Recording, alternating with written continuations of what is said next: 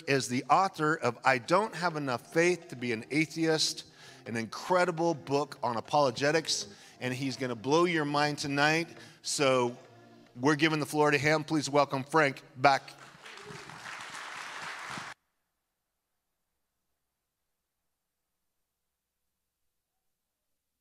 We're here this morning or we're somewhere else at the time. All right, how many of you are here right now? How many don't respond to surveys? 3 out of 10 don't respond to surveys. How many were not here this morning at any time, didn't see any of it? Where were you? Come on. Actually, let me do a very short review of what we covered this morning for those of you that weren't here, because the whole presentation builds on itself. We started out by talking about Petty Officer Michael Monsoor, United States Navy SEAL, who in 2006 in Ramadi, Iraq, actually dove on a grenade to save his friends. He, of course, died. And the United States Navy actually named a ship after him, the USS Michael Monsoor. It is docked right down in San Diego. And we asked the question, Michael Monsoor sacrificed himself to save his friends. The question is, would anyone sacrifice himself to save you? And the answer is, someone already has. His name is Jesus of Nazareth. But we said that a lot of people don't think the story's true. They think it's invented. They think it's a made-up story. It was written down by religious people. Religious people tend to embellish things. Not only that, it's got miracles in it. We don't seem to see miracles. Why would we think miracles occurred 2,000 years ago? And we said, it's actually fairly easy to show that Christianity is true. You only need to look at 4 questions. You need to investigate these 4 questions. And if you answer yes to these 4 questions, then Christianity is true. What are the 4 questions? What's the first one? Does truth exist? Second, does God exist? Third, are miracles possible? 4, yes, the New Testament true. In other words, is it telling the truth about the resurrection? So truth, God, miracles, and the New Testament. And this morning, we spent some time on the first question, does truth exist? Because obviously for Christianity to be true, truth has to exist. It can't just be my truth or your truth, right? It's got to be really true, what corresponds to reality. And we said that whenever you start talking about truth, you always have to start with Jack Nicholson. Now, don't blow this like you did this morning. Let me remind you how Nicholson said it. I want the truth. You can't handle the truth. All right, let's try it. I want the truth. You can't handle the truth. Very good. You learned since this morning. Because this morning you were a bunch of sissies. You can't handle the truth. Well, we said that a lot of people claim there's no truth. You got your truth, I got my truth. All truth is relative. We talked about that this morning. And we said that when someone utters one of these statements that you hear in our culture today that sounds like maybe it could be true, you ought to apply the claim to itself or turn the claim on itself. And for example, we said when someone says there is no truth, you should ask that person a question. What should the question be? Is that true, right? This is a statement that claims to be true while also stating there are no truth claims or their truth doesn't exist. It's like saying I can't speak a word in English, right? It's a self-defeating statement. And you remember this morning we went through several of these statements. When someone says there are no absolutes, what question are you going to ask? Is that an absolute? And the reason you're doing that is because you're going to turn the claim on itself. How about if somebody says it's true for you but not for me? What are you going to say? Is that true? Is that true for everybody, right? It's a claim that actually says truth is relative, but it's actually really saying, if you think about it, that it's also absolute. It can't be both or the other. It can't be objective in one sense and subjective at the same time. How about if somebody says you can't know anything? This is something we didn't do this morning. Someone says you can't know anything. What do you say? How do you know that you can't know, right? How about if somebody says all truth depends on your perspective? You've probably heard people say this. Well, that's just your perspective. You know, if you were brought up in Saudi Arabia, you'd think differently, right? What do you say to that? All truth depends on your perspective. Does that truth depend on your perspective, right? You see, people on one hand are trying to say truth is completely relative. On the other hand, when they say that, they're actually making objective truth claims. And we said, when someone says you ought not judge, what are you going to say? Yeah, then why are you judging me for judging? It's a judgment. Jesus didn't say don't judge. He said judge not lest you be judged. He's basically saying don't judge hypocritically. He's not telling us not to judge. He's telling us how to judge. In fact, elsewhere in John 7:24, he says, stop judging by mere appearances and make a right judgment. Everybody makes judgments. Atheists make judgments. The only question is, are your judgments true? And we summed it up this way. We said, can everybody see that this statement right here shoots itself? Right? So what this means is that objective truth actually does exist. Any attempt to deny it actually affirms it. So truth does exist, which means relativism and postmodernism, the viewpoints that say there is no objective truth, are false. And tragically, most of our universities, many of our high schools buy into this nonsense that there is no truth. They're charging you 50 grand a year to teach your kids the truth that there is no truth. Isn't that crazy? And we buy into it. And we also said when we go to a college campus, when we get someone at a microphone who's a non-believer and they express any hostility at all, I'd normally ask them this question: if Christianity were true, would you become a Christian? And a lot of people will honestly say, no, I wouldn't. Why should you use that question? It shows you really what's going on in their hearts. Most of the time, it's not a head problem, it's a heart problem. They don't want it to be true. They want to go their own way. They're looking for God as much as a criminal's looking for a cop. They're running. They don't want there to be a God because they want to be God of their own lives. So always ask the question, if Christianity were true, would you become a Christian? How about if somebody is hurt by somebody in the church? What question might you ask them? Yeah, when somebody plays Beethoven poorly, who do you blame? You don't blame Beethoven. So when somebody plays Christ poorly, don't blame Jesus. Just because I'm not true and beautiful doesn't mean Jesus isn't true and beautiful. And in fact, as we'll see here a little bit later, you should expect Christians to be flawed because we're all flawed. We all need a Savior. All right, so we said truth does exist. The next question is, does God exist? This is all new material. You guys ready to go? Yeah. All right. I said that there are three arguments we're going to look at for the existence of God. There are more arguments for God than this, but these are just the three we're going to look at, and we spend a fair amount of time in the book talking about these arguments. The first is from the beginning of the universe, known as the cosmological argument. Now, cosmological comes from the Greek word cosmos, which means world or universe, and it says if the universe had a beginning, then it must have had a beginner. The second argument is the argument from design, known as the teleological argument. You may know that telos is a Greek word meaning design or purpose, and it says if there's design in the universe and design in life, there has to be a designer. Now, these two arguments have some scientific evidence behind them. We'll see a little bit of that here in a minute. The third argument doesn't have any science behind it. It's more philosophical in nature, yet it's the argument you've all understood since you were a very small child. It's the argument from morality known as the moral argument. And it says that there's one thing morally wrong out there, just one. Like it's wrong to torture babies for fun. Or it's wrong to murder 6 million people in a Holocaust. Then there has to be a God. Why? Because if there is no standard beyond humanity, then everything's just a matter of opinion.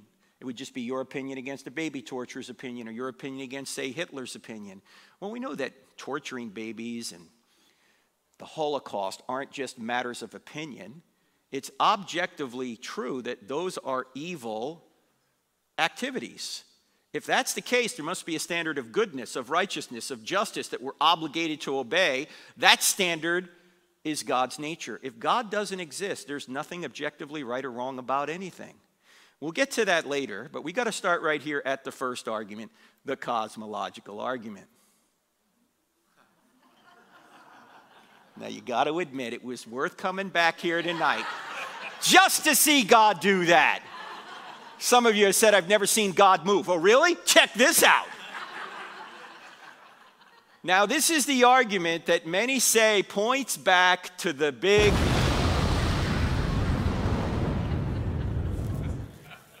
Now, I know some of you are going, Frank, you know we're Christians in here, and we don't believe in the Big Bang. You guys don't believe in the Big Bang? I believe in the Big Bang. I just know who banged it. In fact, the evidence for the Big Bang is so good that even atheistic scientists have admitted it. Stephen Hawking, who was probably the top physicist in the world until he died about 5 years ago, and as I say, he was an atheist, put it this way. He said, almost everyone now believes that the universe and time itself had a beginning at the Big Bang. Now, Hawking tried to come up with another explanation other than God for the creation. He failed, but he's admitting the data. What's the data? That space-time and matter literally came into existence, and there was no space-time or matter prior to that. It just came into existence out of what we would say nothing. What could have caused that? We'll see that here in a minute. It's not just atheistic scientists, even agnostic scientists like Alexander Vilenkin, originally from Russia, now teaches at Tufts University. He's a cosmologist. He wrote this. He says, with the proof now in place, cosmologists, by the way, a cosmologist is not someone that puts on your makeup, all right? Cosmologist studies the origin of the universe. Cosmologists can no longer hide behind the possibility of a past eternal universe. There is now no escape. They have to face the problem of a cosmic beginning. Now, notice two interesting words in this quote. The first interesting word is the word proof. Unusual for scientists to use the word proof. Why? Because science, by definition, is tentative. I mean, you can always get new information in that maybe overturns a previous theory. In fact, I know you can't trust everything you see on Wikipedia, but Wikipedia actually has a page of overturned scientific theories. There's nearly 100 of them. You know, previous theories that have been overpowered or overturned by later evidence. And so, for him to use the word proof, that's a pretty strong word. But he's seen so much evidence line up toward one conclusion, that the universe had a beginning, that he's willing to call it a proof. Also, the interesting word here on the bottom, the word problem. The problem of a cosmic beginning. Why is it a problem that there was a cosmic beginning? Because if you're a scientist and you think everything happens by natural causes, how can the whole universe, how can nature itself be caused by a natural cause? If nature itself came into existence, whatever created nature can't be made of nature. It's got to be something beyond nature, something we would call supernature. We'll get to that in a minute. Now, we're not going to look at the evidence for this. Why? Number one, it's all in the book, chapter 3. Number two, we don't have time to go through it all. There's a lot of it. And number three, it's not controversial. Even the atheists are admitting it. It's not controversial that there was a beginning. What's controversial is what caused the beginning. So let's take a look. If the universe had a beginning, it seems it must have had a beginner. We've got two options here. Either no one created something out of nothing, which is the atheistic view, or someone created something out of nothing, which is the theistic view. Now, which view is more reasonable? That no one created something out of nothing, or that someone created something out of? What do you think? Yeah, number two, right? I've had an atheist once say, oh, I think number one is more reasonable. I said, number one? Let's look at number two for a second. Number two says someone created something out of nothing. Now, that's a miracle, right? But at least you got a miracle worker. You got someone. Number one is a miracle with no miracle worker. That's clearly absurd. Do you realize, by the way, that everyone believes in at least one miracle? I mean, Christians, we believe in more than one. We believe in this and many others. But you know, atheists, some atheists, they believe in a miracle. They believe in the miracle that no one created something out of nothing. Now, which view takes more faith? What do you think? Takes a lot more faith to believe number one rather than number two. In fact, this guy, this atheist who said this, we were at Texas A&M, and he said number one is more reasonable, that no one could create something out of nothing. And I said, to show you how seriously we all take the law of causality, and by the way, law of causality doesn't say everything has a cause. The law of causality says everything that comes to be has a cause. There has to be an uncaused first cause somewhere, because you can't go on an infinite regress of causes. Ultimately, you're going to get back to an uncaused first cause. Anyway, I said to the audience at Texas A&M that night, I said, to show you how seriously we all take the law of causality, that things don't pop into existence out of nothing, by nothing, without a cause. There is nobody in this auditorium here tonight who is currently worried that as you sit here, a hippopotamus has appeared out of nothing, by nothing, in your dorm room and is currently pooping on your pillow. Right? You don't worry about that. You're not worried that a raging Bengal tiger is just going to appear right here at Godspeak Church, right in the middle of this sanctuary and start devouring people, right? Because you know that things don't pop into existence out of nothing by nothing without a cause. And if the whole universe could do so, why doesn't everything do so? Why don't Teslas pop into existence out of nothing by nothing without a cause? You wake up one morning, you look in your driveway, your Hyundai is a Tesla. And you go, how do I charge this thing? Why don't MacBook Pros pop into existence out of nothing by nothing without a cause? Could have saved me $3,000.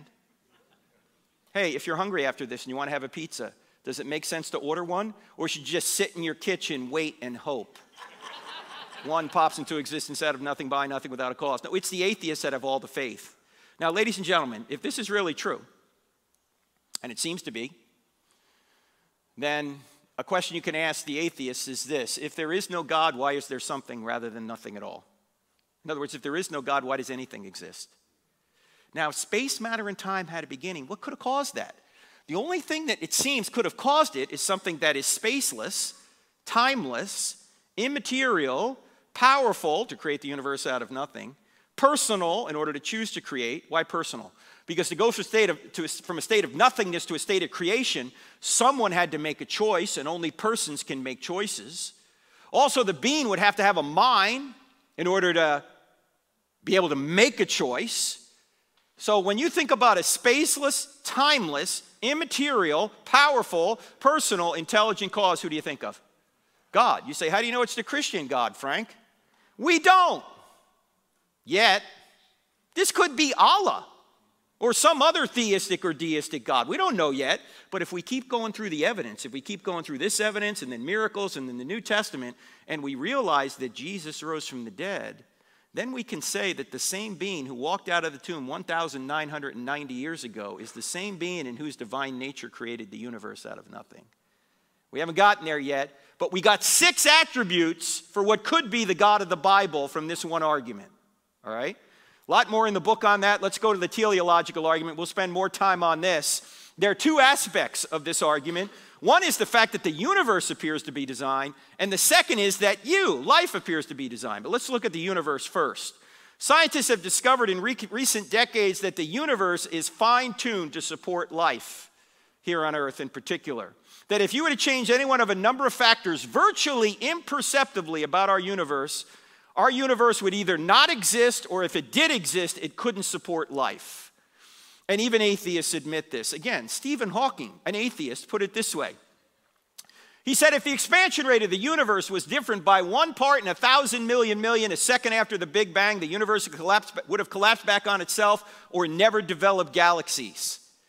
In other words, the expansion rate from the very beginning seemed to be precisely fine-tuned to create this universe. If it was slightly different either way, we wouldn't be here.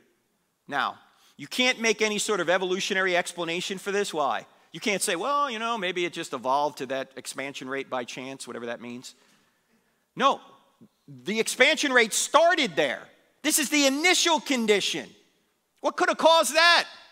Seems to me the same being that created space, matter, and time is the same being that fine-tuned the expansion rate to be precisely what it needed to be so this universe would exist. Also, the gravitational force, if it were altered by more than 1 in 10 to the 40th power compared to the strong nuclear force, we wouldn't exist. What's 1 in 10 to the 40th power? That's 1 part in 1 with 40 zeros following it. You say, Frank, I can't get my head around that number. I know, neither can I. Let me give you an illustration.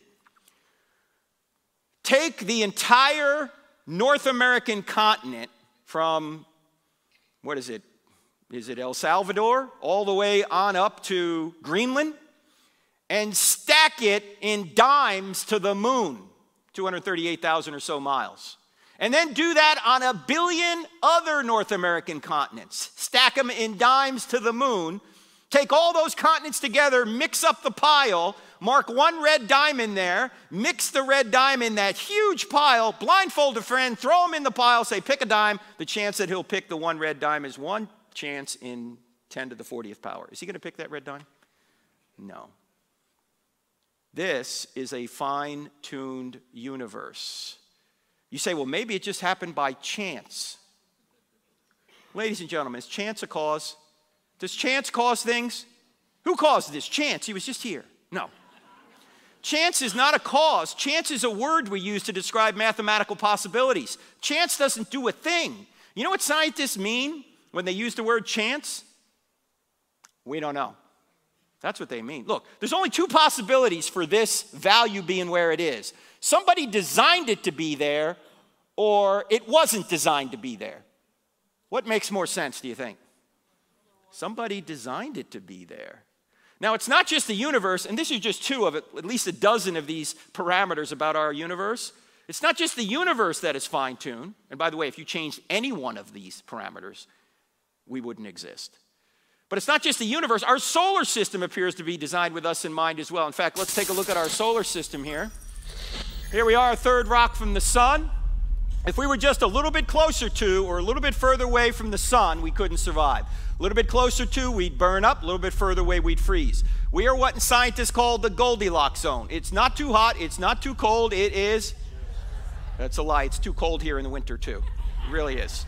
The axial tilt, 23.5 degrees. Change that slightly, we don't exist. Earth rotation, 24 hours. Change that slightly, we don't exist. The size and distance of the moon from us, change that slightly, we don't exist. If Jupiter was not in its current orbit, we couldn't exist here on Earth. Why not? Because Jupiter's gravitational force is so strong that it attracts most of the meteors and space junk to it rather than us. It's a cosmic vacuum cleaner. In fact, if you take a close-up look at Jupiter, you know what these purple marks are? Those purple marks are comet fragment strikes that are bigger than the Earth. Thank God for Jupiter. Because if Jupiter wasn't there, we wouldn't be here. Saturn does the same thing. In fact, you want to see the size of the planets? Hey, what happened to my sound effects back there, Micah? Come on. There's Jupiter, Saturn, Uranus, Neptune, Earth. Look at poor Pluto down here. You know, Pluto recently has been demoted as a planet. I don't know about you, but I think it's size discrimination. And what if Pluto identifies as a planet? What then? You bigots? Take a look at this. You can hardly see Pluto. Take a look at this. That's Arcturus. That's another star in our galaxy. Here's the sun over here. Jupiter is 1 pixel in size on this scale. Earth is invisible. Pluto, forget about it. All right, keep an eye on Arcturus now. Where's Arcturus now? That's Antares. That's another star in our galaxy. Here's the sun. It's 1 pixel in size on this scale. Jupiter is invisible. Earth, Pluto, forget about them. In fact, if the Earth was the size of a golf ball, Betelgeuse here, look, I don't name the stars, all right? If the Earth was the size of a golf ball, Betelgeuse would be 5 or 6 Empire State Buildings high. And that's just in our galaxy. That's not outside our galaxy. All these stars are inside our galaxy.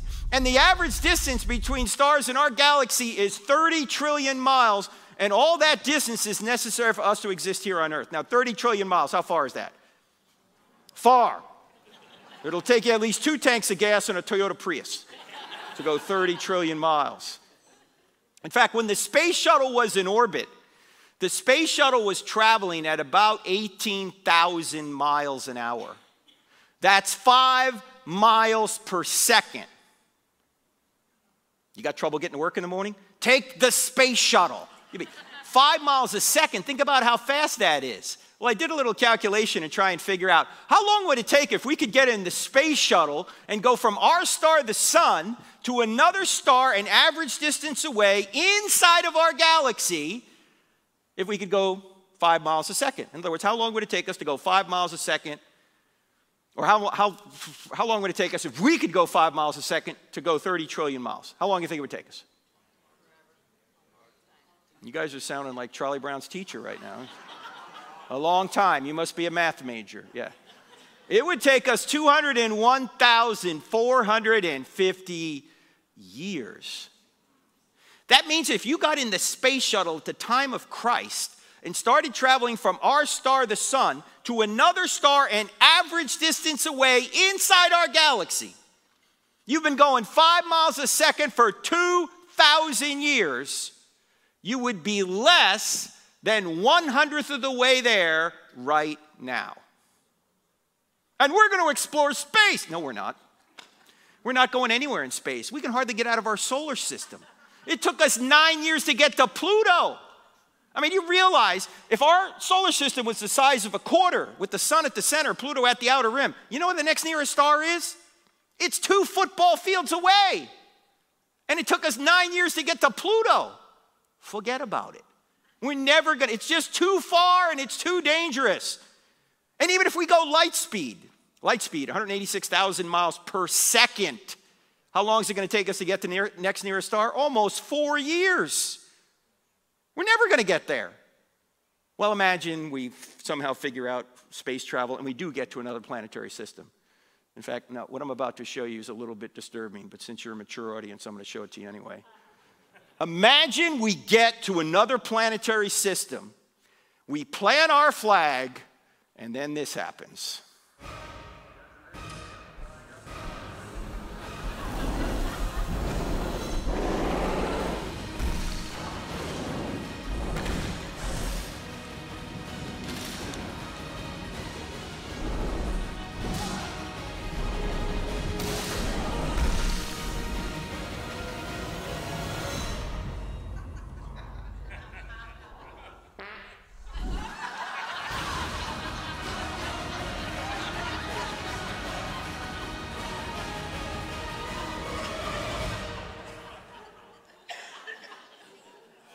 Beans are not for astronauts, ladies and gentlemen. In fact, just to show you how analytical my wife is, and she's in the room right now, but I can't point her out or she'll shoot me.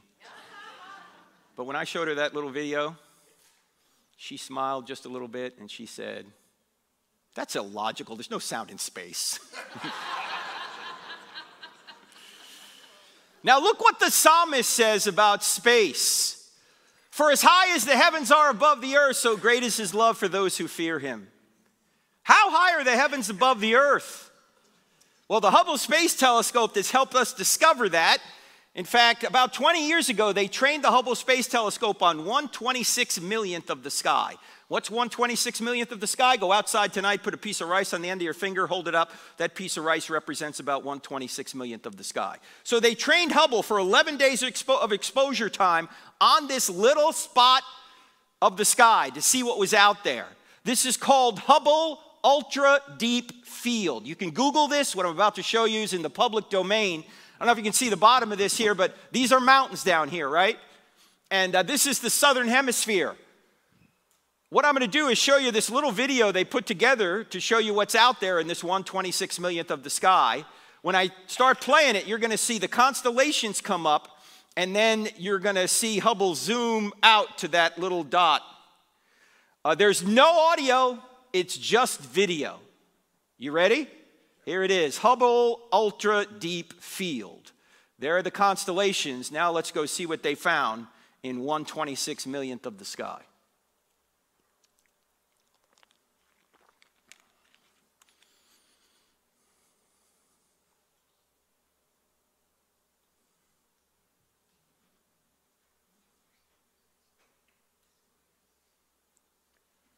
What you're looking at are nearly 10,000 galaxies in 1/26 millionth of the sky. Each of these galaxies apparently having billions of stars of their own.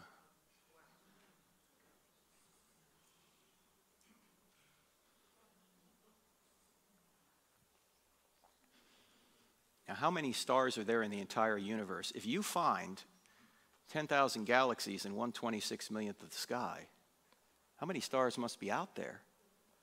Researchers at the University of Hawaii think they figured it out. The number of stars in the universe are about equivalent to the number of grains of sand on all the beaches, on all the earth, times 100,000. And to go from one star to another star just in our galaxy, going 5 miles per second, will take you over 200,000 years. Now you know why the Bible says the heavens declare the glory of God. By the way, I never want to hear anyone ever again at Godspeak Church ever use the word awesome unless you're talking about God or the heavens. Awesome shot, dude. Awesome shirt, dude. Awesome TikTok video. No! What word are you going to say for God? Save it. In fact, the heavens, if they're going to declare the glory of God, we're actually in trouble. Why? Because when we look at the heavens, we get a sense of what infinity means.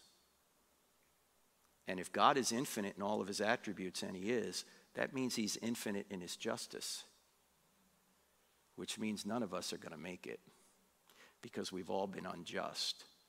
How is he going to allow unjust creatures to go unpunished if he's infinitely just?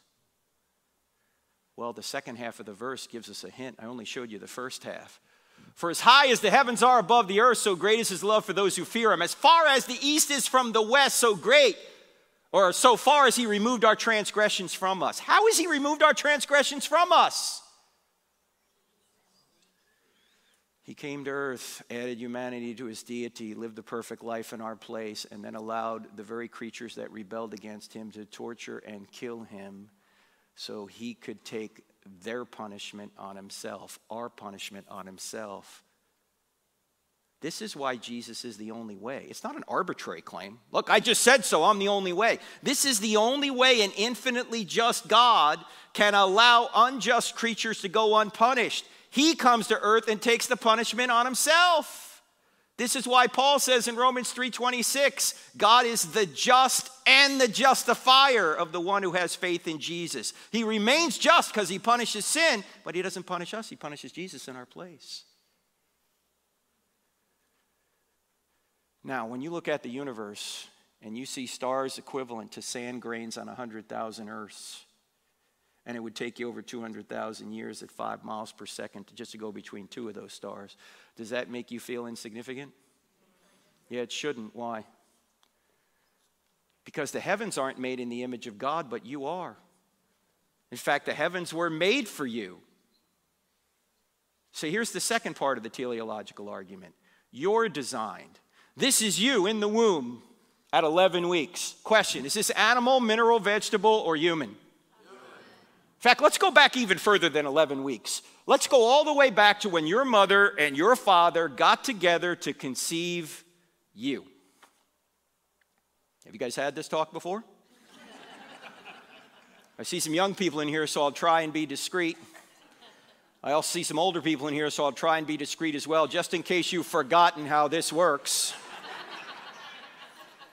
When your mother and your father got together to conceive you, your mother unconsciously perfumed her egg to attract your father, and then your father sent the entire population of the United States, 300 million soldiers, toward your mother's egg. And then there was a race. And you won! Don't let anyone ever tell you you're not special. You beat out 300 million others. You have blown away anything Michael Phelps has done. Now, seeing some of you limp in here earlier makes it hard for me to believe you were the fastest soldier in the gene pool. But you were. Now, your soldier was 20 to 30 times smaller than a grain of salt, yet it contained half of the 3.5 billion letter software program we call your genome. All the letters in the right order, all the DNA in the right order. And your mother's egg was about the size of a period at the end of a sentence in an average book, and it contained the other half of the 3.5 billion letter software program, your genome, your DNA, all in the right order. And when your soldier and your egg came together, a new 100% genetic human being was created. You know, you have not received any more genetic information from this point till right now. In fact, there were only 4 things separating you from adulthood: time, air, water, and food. Those are the same 4 things that separate a 2-year-old from adulthood. Does this have implications on the abortion issue? Yeah, we don't kill the 2-year-old. Why do we kill the unborn child in the womb? Genetically, it's the same. Oh, but you can't legislate morality, Frank. All right, no extra charge for this.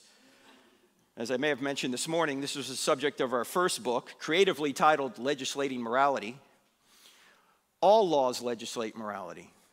Every law declares one behavior right and the opposite behavior wrong. You can't think of a law that doesn't legislate morality. The only question is, whose morality will we legislate? And when people say, don't impose your morality on me, you know what I say? Why not? Would that be immoral? Because that's what you're doing to me right now. You're saying I ought not impose ought nots, but you're imposing that ought not on me. Why do you get to impose ought nots, but I don't? Actually, the better answer is this. When somebody says, don't impose your morals on me, I think what you ought to say is, these aren't my morals. I didn't make this stuff up. I didn't make up the fact that murder's wrong, that abortion's wrong, that rape is wrong, that theft is wrong, that men were made for women and women were made for men, and the best way to perpetuate and stabilize society is to legally recognize the man-woman relationship over every other relationship. I didn't make any of this stuff up. This isn't my morality. This isn't your morality. This just happens to be the morality. The one Thomas Jefferson said was self-evident. The one the Apostle Paul said, the Gentiles are not of the law written on their hearts. Look, if you have a problem with the morality, you don't have a problem with me. I didn't make it up. You have a problem with the Creator upon whose nature this morality is derived. All right, no extra charge for that. Let's go back to this. From this point till right now, a construction project of astonishing complexity began taking place. Cells began multiplying at a rate of 4,000 cells per second. Brain cells began multiplying at a rate of 100,000 cells per second. For most of you anyway. Some cells became brain cells, others heart cells, others lung cells. How did they know how to do this? Nobody knows. Some cells went so far across you to become what they needed to become that it would be equivalent to you today walking across the United States alone. And that construction project continues to this very moment. You just made 4 million new red blood cells. You just made another 4 million new red blood cells. You just made another 4. Knock it off.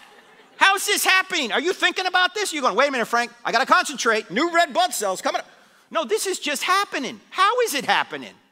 Well, Aristotle recognized something 2,400 years ago. He didn't know anything about blood cells, but he did notice that all of nature is going in a direction. For example, did you ever ask yourself, why does an acorn, if it's properly nourished, always go in the direction of becoming an oak tree? Why doesn't it become an elm tree or a birch tree or a seahorse? You say, well, it's programmed to become an oak tree. Yeah, well, who programmed it? I mean, is an acorn conscious? Is an acorn in the ground going, all right, what do I have to do to become an oak tree? No. If it doesn't have a mind of its own, and it doesn't, yet it reliably goes in a direction, there must be an external mind directing it toward an end. This is what Aristotle called his unmoved mover. Thomas Aquinas came along in the 1200s AD, and he said, this is going to be my fifth way to argue for God. That all of nature is going in a direction. If it's going in a direction, there must be a mind directing it. This is why we can do science, ladies and gentlemen. Because the world is orderly. Things go in a direction. They're repeatable. Because there's a mind behind the world. Now notice, this is not a Big Bang argument way back when. That's another argument. This is an argument that says every single second the universe exists, God is directing it. God creates you, and he creates the natural laws that govern the universe, and he sustains you in the natural laws that govern the universe. If God were to pull his hand away, we'd go out of existence. In fact, God is to the universe what a band is to music. Earlier, the band was up here playing music and sustaining the music, right? What happened to the music the second the band stopped playing? Music was over. Same thing is true with God. God creates the universe and the natural laws that govern it, and he sustains it every single second. If he were to pull his hand away, we'd go out of existence. This is why the Apostle Paul came along and he said, in him, in Jesus, we live and move and have our being. And Christ holds all things together. And the writer of Hebrews says, God sustains all things by his powerful word. So it's not a cause way back when, it's a right now cause, and this is why we can do science. Now, there's more in the Stealing from God book, which you can get on our website on that, but we got to move on to our third argument, the moral argument. And the way to talk about this is, let me ask you guys a question. How do you know that your quarterback throwing a touchdown is better than your quarterback throwing a pick six. That's when he throws an interception. He throws the ball to the other team, and they take it back for a touchdown. How do you know? How do you know your quarterback throwing a touchdown is better than a pick six?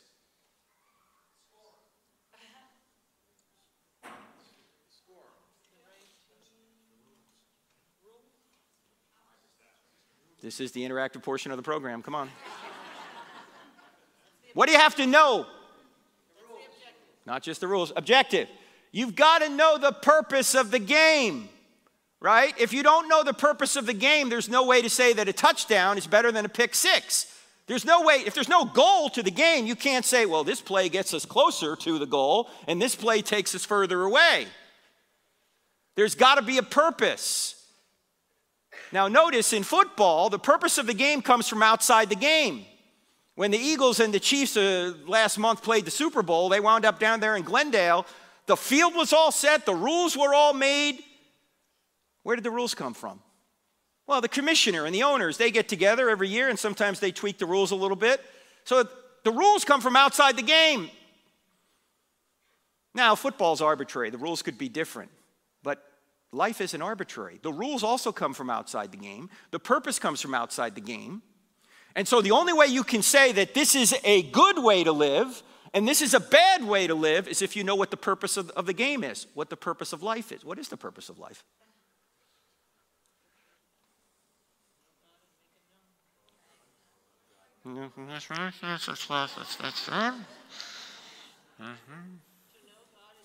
Well, to know God and make him known. That is correct. Too often I hear people say to glorify God and to enjoy him forever. Where's that in the Bible? That's the Westminster Confession. I'm not saying it's wrong. And what does it mean to glorify God, by the way? We Christians always throw that word, I'm here to glorify God. What does that even mean?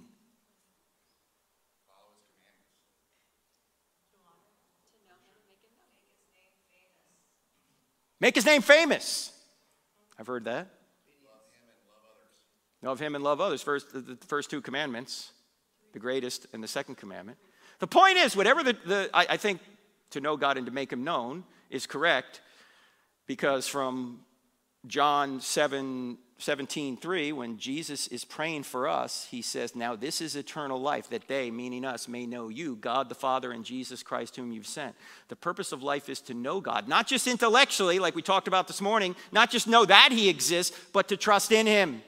And then when you throw the Great Commission in there, and to make him known. That's why we're here. Without purpose, you can't say this is the right way to live and this is the wrong way to live. In fact, if there is no God, the Nazis were not wrong. It's just your opinion.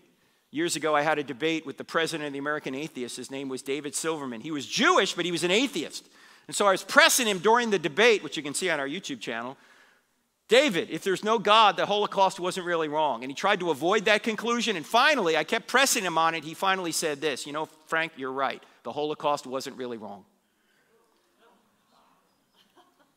YouTube actually took that video down. It wasn't because anything I said, it was what he said, denying that the Holocaust was wrong. Look, I said, David, if your worldview is telling you that the Holocaust wasn't really wrong, you have the wrong worldview. Get the correct worldview, theism. You know better that the Holocaust was wrong than you know that atheism's true. So why would you be an atheist then? Also, if there is no God, love is no better than rape. Oh, you might like love better, but it's just your preference. If there is no God, there are no human rights. In fact, in our country, we've been creating rights every 10 minutes, it seems, doesn't it? And so many of the people out there claiming they have a right to this or a right to that are atheists. Do they realize there's no such thing as a right unless God exists? You don't get rights from government. Governments are to secure rights. Rights come from God. We hold these truths to be self-evident, that all men were created and endowed by their government. No, endowed by their creator with certain unalienable rights. And among these are life, liberty, and the pursuit of happiness. And governments instituted among men to secure these rights. No, if there's no God, there's no right. There's not only no right to abortion, there's no right to life if there's no God. There's no right to same-sex marriage. There's not even a right to natural marriage. There's no right to anything. It's just your opinion if there is no God. If there is no God, murder, slavery, and racism are not wrong. If there is no God, religious people have never done anything wrong. How often do they accuse you of being a hypocrite? You know what you do when somebody says you're a hypocrite? You ought to agree with them. Yeah, I am. I can't live completely up to what Jesus said for me to live up to. My walk doesn't completely actually adhere to my talk. I get that. But if I could walk perfectly, I wouldn't need Jesus. And by the way, when you say you claim that I'm a hypocrite, you're actually giving an argument for God. Why? Why is hypocrisy wrong if there is no God? Is it just your opinion? Or is there really something morally wrong about being morally inconsistent? If there is no God, tolerance is no better than intolerance. Ladies and gentlemen, are Christians commanded to be tolerant? Be careful how you answer. The answer is no. Tolerance is too weak. Tolerance says hold your nose and put up with them. Love says reach out and help them. We're not supposed to tolerate evil. That would be unloving. Yet in our culture, you know what we think love means? Love means approval. Well, we know that's not the case. How many people in here are parents? All right, how many people in here are former children? Oh, okay, good. That's all of us. If your parents approved of everything you wanted to do as a child, would that parent have been loving? No, you need to stand in the way of evil if you're going to love your child. You just can't let him or her do whatever he or she wants. You got to stand in the way of evil. That's what love is. That's why Paul says love always protects. Love rejoices in the truth. Love always perseveres. Love does not rejoice in wrongdoing. You want to love somebody, you need to stand in the way of evil. You know what Thomas Sowell, the great 92-year-old economist who was brought up in Harlem but then taught at some of the major universities around the world, said about this? He said, when you tell people what they need to hear, you're helping them. When you tell people what they want to hear, you're helping yourself. How are we helping ourselves? Look, Jesus gave us one new command. What was it? I give you one new command. Love one another as I have loved you. How did he love us? He sacrificed himself for us. You know what we're doing when we tell people what they want to hear? We're sacrificing them for our benefit. Why don't we tell them what they need to hear? Because we don't want them to be mad at us. We don't want the blowback that comes from disagreement. So what do? We just tell them what they want to hear. We basically enable them. When we tell them what they need to hear, they may be mad at us, but we're sacrificing ourselves then for their own benefit. That's what we're supposed to do. We're supposed to do what's right and leave the results to God. Now, if there is no God, you also can't complain about the problem of evil. Why can't you complain about the problem of evil if there's no God? Because if there's no God, there can be no evil. Why not? Because evil only exists if good exists. But good only exists in an objective sense if God exists. Now, C.S. Lewis, when he was a young man, he was in World War I. It was a terrible war. In fact, he lost his friend in World War I. He was injured himself. And he came out of World War I saying there can't be a good God. There's too much evil, too much injustice in the world. And then one day he had an epiphany. And he realized his argument against God didn't work. And he wrote it in the book, Mere Christianity. Here's what he wrote. He said, as an atheist, my argument against God was that the universe seems so cruel and unjust. But how would I got this idea of just and unjust? A man does not call a line crooked unless he has some idea of a straight line. What was I comparing this universe with when I called it unjust? You see, you wouldn't know what a straight line was unless you knew what you wouldn't know what a crooked line was unless you knew what a straight line was. You wouldn't know what injustice was unless you knew what justice was. Something can't be not right unless something is. Something can't be immoral unless something is. In other words, evil is a lack in a good thing. It's a parasite in a good thing. It doesn't exist on its own. It could only exist as a lack in a good thing. For example, evil is like cancer. If you take all the cancer out of a good body, you got a better body, right? What happens if you take all the body out of the cancer? You got nothing, right? Evil is like rust in a car. If you take all the rust out of a car, you got a better car. What happens if you take all the car out of the rust? You got a Pinto, All right? It doesn't exist on its own. It only exists as a lack in a good thing. In fact, you could put it this way. The shadows prove the sunshine. In order to have shadows, you got to have sunshine. In other words, in order to have evil, you have to have good. Oh, you can have sunshine without shadows. You can have good without evil, but you can't have evil without good. You can't have shadows without sunshine. So evil doesn't disprove God. Evil actually shows God does exist. Evil may prove there's a devil out there, but it can't disprove God, because there'd be no such thing as evil unless there was good, and there'd be no such thing as good unless God existed. But how often do you hear atheists saying there can't be a good God because there's too much evil in the world? They're presupposing a standard of good when they say that. They actually have to steal from God to argue against him. So when Christopher Hitchens, you guys remember Christopher Hitchens? He was a brilliant British atheist who sounded more brilliant than he was because he had a British accent.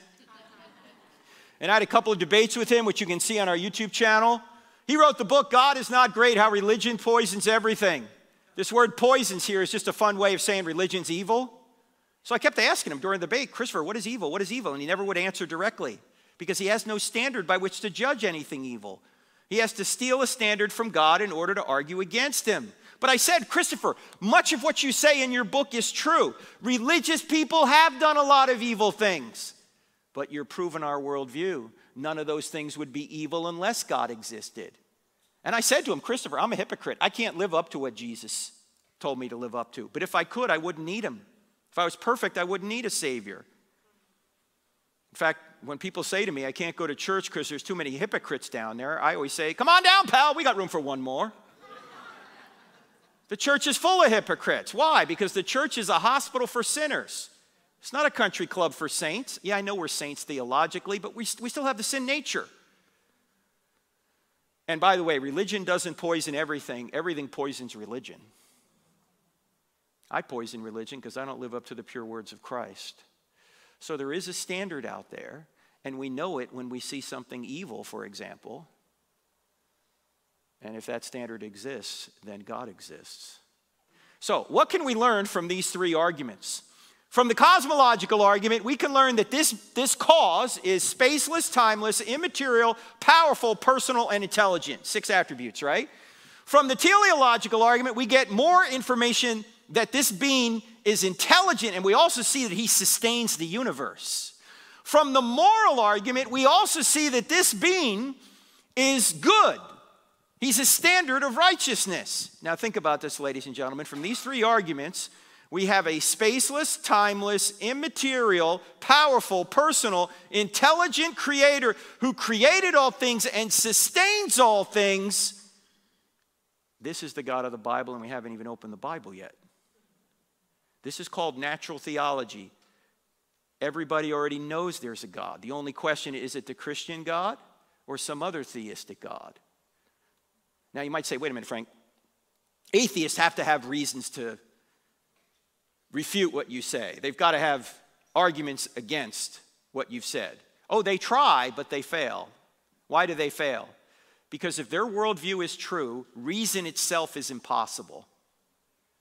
Now, I can't say anything better than C.S. Lewis, so I'm just going to show you what he said. And just to set this up, most atheists today are materialists. What does that mean? They don't think there's any spiritual realm. In other words, you don't have a mind, you just have a brain. You don't have a soul, you just have a body. You're just a molecular machine. You're just a moist robot. Because every thought you have is the result of the laws of physics. You're not really reasoning, you're just reacting. This is materialistic atheism today. And here's what Lewis said in response to that. Check this out. It's a 2-slide quote. He said, suppose there were no intelligence behind the universe. In that case, nobody designed my brain for the purpose of thinking. Thought is merely the byproduct of some atoms within my skull. But if so, how can I trust my own thinking to be true? But if I can't trust my own thinking, of course I can't trust the arguments leading to atheism, and therefore have no reason to be an atheist or anything else. Unless I believe in God, I can't believe in thought, so I can never use thought to disbelieve in God. Boom. As John Madden would say. You can't say it any better than that. Atheists have made reason itself impossible by their ideology of materialism. So there are no reasons from the atheistic side to say that God doesn't exist. If their worldview is true, they shouldn't trust anything they think or anything we think. But how are we going to discover who the true God is? For that, we got to move on to the third question: are miracles possible? And you're probably going, Frank, how are you going to finish all this? There's a lot of material. Actually, number 3 is the easiest and the fastest to show that miracles indeed are possible. Now, a lot of people don't believe in miracles. In fact, miracles will turn out to be a sign from God that say, this person speaks for me. But a lot of people don't believe they've ever occurred. And some of the miracles in the Bible truly are hard to believe. Like, for example, Noah. By the way, is this being live streamed? Yes. Let's try and keep this among us Christians. Can we all agree that Noah and the ark is crazy? Please. And I asked you before, has anyone seen anyone rise from the dead? Nobody said yes. Yet if you're a Christian, you got to believe something none of us have ever seen. And for some reason, the big problem miracle in the Bible is Jonah. Is that a whale of a tale or a tale of a whale? What is the deal with Jonah? How can you believe in Jonah? These are incredible. How can you believe these things? Well, what is the greatest miracle in the Bible? No, the resurrection's easy compared to the greatest miracle. The greatest miracle in the Bible is... I got some of you a second time. Yeah. The greatest miracle in the Bible is the first verse. In the beginning, God created the heavens and the earth. If that verse is true, every other verse is at least possible, right? Now, here's the interesting thing. The atheists are admitting the evidence for the first verse. Oh, they don't think it's God, but as I said earlier, what else could create space, time, and matter out of nothing? Only something spaceless, timeless, immaterial, powerful, personal, intelligent. So if God can create the universe out of nothing, can he resurrect Jesus from the dead? Can he do the Noah miracle? Of course Noah's crazy, unless God exists. Of course Jonah's a fairy tale, unless God exists. These are easy compared to the greatest miracle. Now, I just said something you might not agree with. I just said God can do whatever he wants. It's not logically impossible. You probably think, I thought God can do anything. No, there's many things God can't do. Yeah, he can't do things that would go against his nature or that are logically impossible. Like he can't create a married bachelor. I know some guys try, but no, okay? He can't create a square circle. Doesn't exist. Can't create a one-ended stick. Doesn't exist. Can't create a five-sided triangle. Doesn't exist. Can't create an honest politician. I mean, there's some things that are too hard for God. In fact, you can do some things God can't do. Somebody said it. You lie. You can't lie. He's the standard of truth. He can't change. What's he going to change from? He's already a perfect being. That would necessitate a change from perfection to imperfection. No, there are many things God can't do. If he could do those things, he wouldn't be the standard. He wouldn't be what we would call God. Now, a lot of people have trouble with miracles because they've never seen one. Well, that's not necessarily a good reason to disbelieve something. Why? Because you believe in a lot of things you've never seen. You believe in your mind. Have you ever seen it? You're using it right now, I hope. You believe in the laws of logic and the laws of mathematics. You ever seen those? Nope. Use them all the time. You believe in justice. Have you ever seen justice? Oh, you may have seen people treated justly or unjustly, but you've never seen justice in itself because it's not a physical thing you see. It's an immaterial virtue grounded in the nature of God. You've never seen love. And everyone believes in love. Actually, in the second debate with Christopher Hitchens, a student at the college in New Jersey asked Christopher this question. Christopher, what is love? And Hitchens, being a materialist, had to come up with a materialistic answer. You know what he said? Love is a chemical. And I said, don't tell that to your wife. Honey, do you love me? Yeah. Why? Because I got the chemical today. You know, tomorrow I might not have it. Right now I've got it. No, love is not a chemical. Love is immaterial virtue grounded in the nature of God. You've never seen gravity. Oh, Frank, come on. There it is right there. Nope. You're not seeing gravity. What are you seeing? You're seeing the effects of gravity. You realize we really don't even know what gravity is. You're seeing the effects. By the way, this is how we know God exists. If someone were to ever ask you, how do you know that God exists? From a broad perspective, what you ought to say is, I know God by his effects. If you notice, all the arguments we're talking about are effects. In other words, if there's a creation, that's the effect. I'm reasoning back to a cause, a creator. If there's design, that's the effect. I'm reasoning back to a cause, a designer. If there's a moral law written on your heart, that's the effect. I'm reasoning back to a cause, a moral law giver. If we have the ability to know what's outside of our skulls, and there are these laws of logic out there, and we can draw valid conclusions about the real world outside of our skulls, that's the effect. I'm reasoning back to a cause, a mind. If there's evidence that a man predicted and accomplished his own resurrection from the dead, that's the effect. I'm reasoning back to a cause, someone that could do that, and that would be God. In fact, if you think you've ever had a personal experience somehow with God, you're doing the same thing. You're saying this experience is the effect, and I'm reasoning back to a cause, God. You're always reasoning from effect to cause. That's what scientists do. You've never seen George Washington, yet you believe he existed. Why? Because he's left effects behind that are best explained by a man that lived from 1732 to 1799.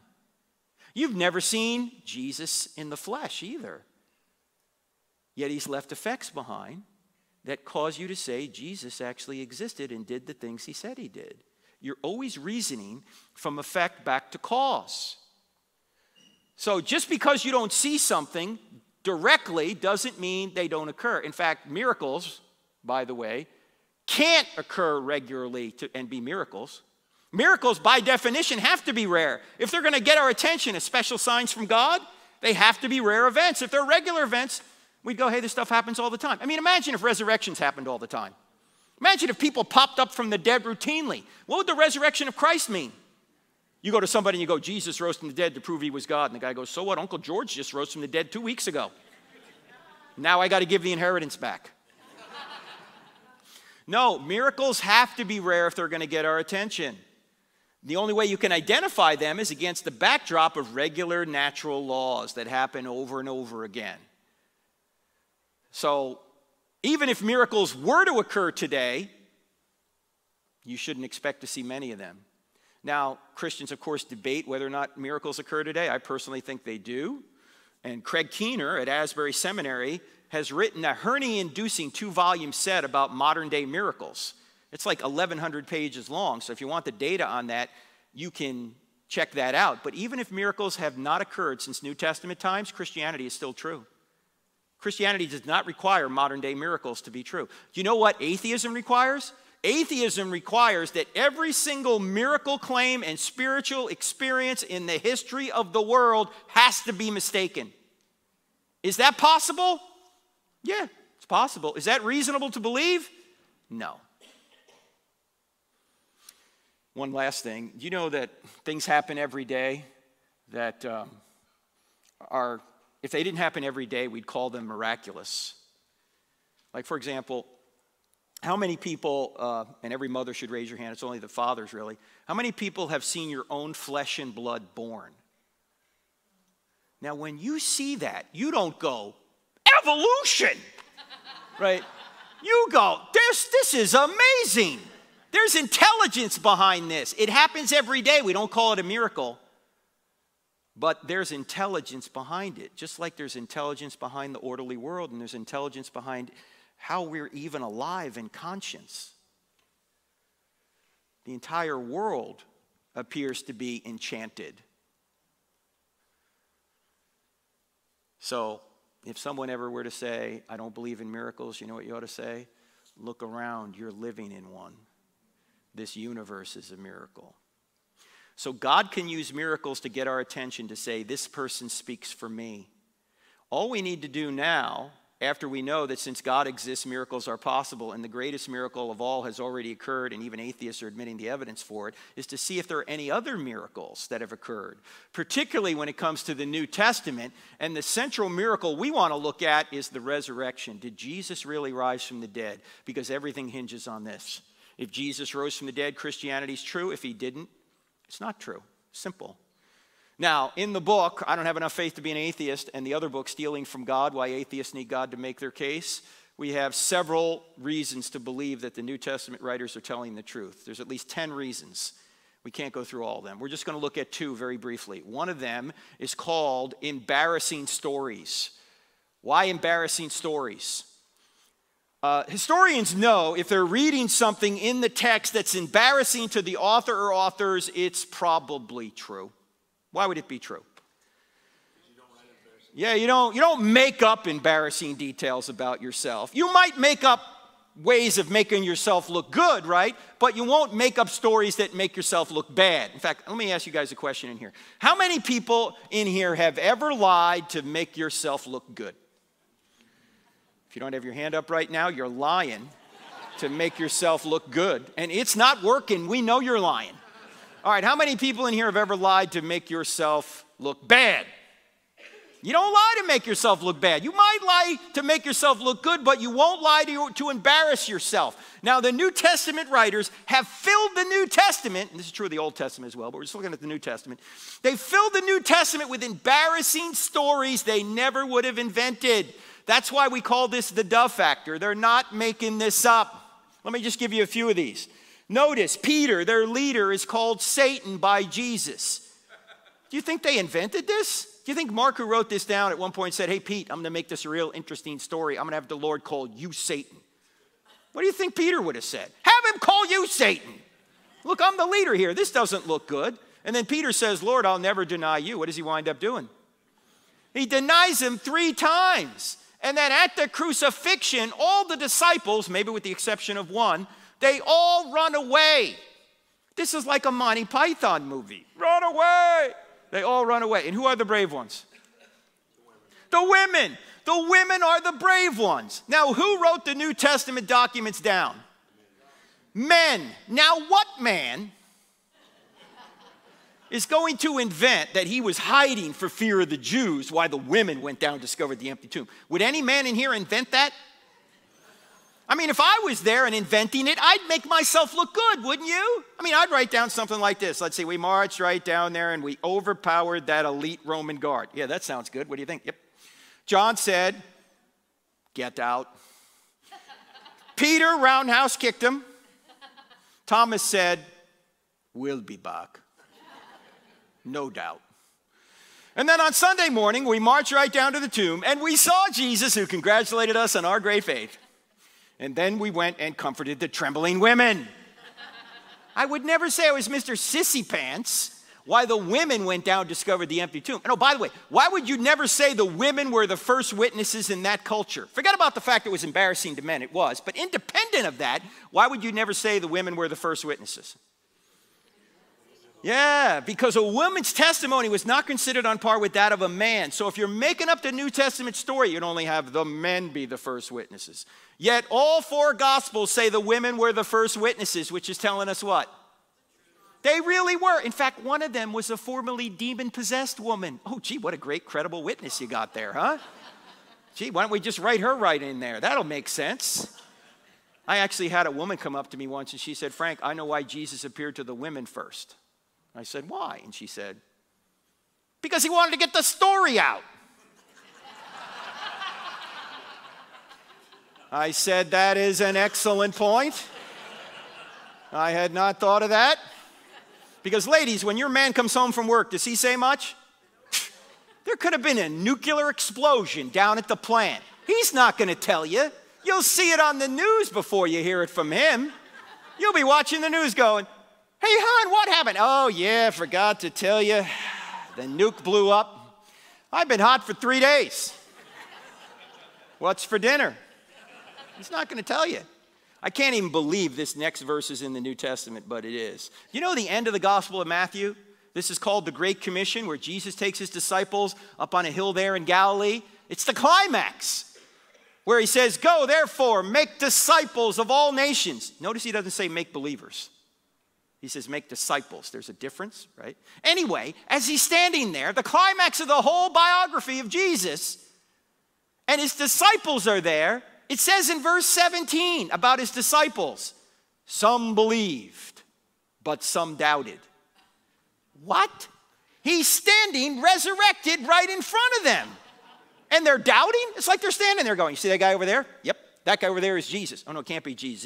He was just killed not long ago. No, I'm telling you, it's him. Look, Jesus is dead. It can't be him. Oh, it's him. The Romans killed him.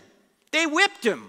They put him on a cross. They put nails through his arms and his legs, and then they pierced his side with a spear, and blood and water came out. I'm telling you, Jesus is dead. It's him. It can't be. The Romans, if they didn't kill him, they would have been killed. I'm telling you, it's him. It can't be. It is. How do you know?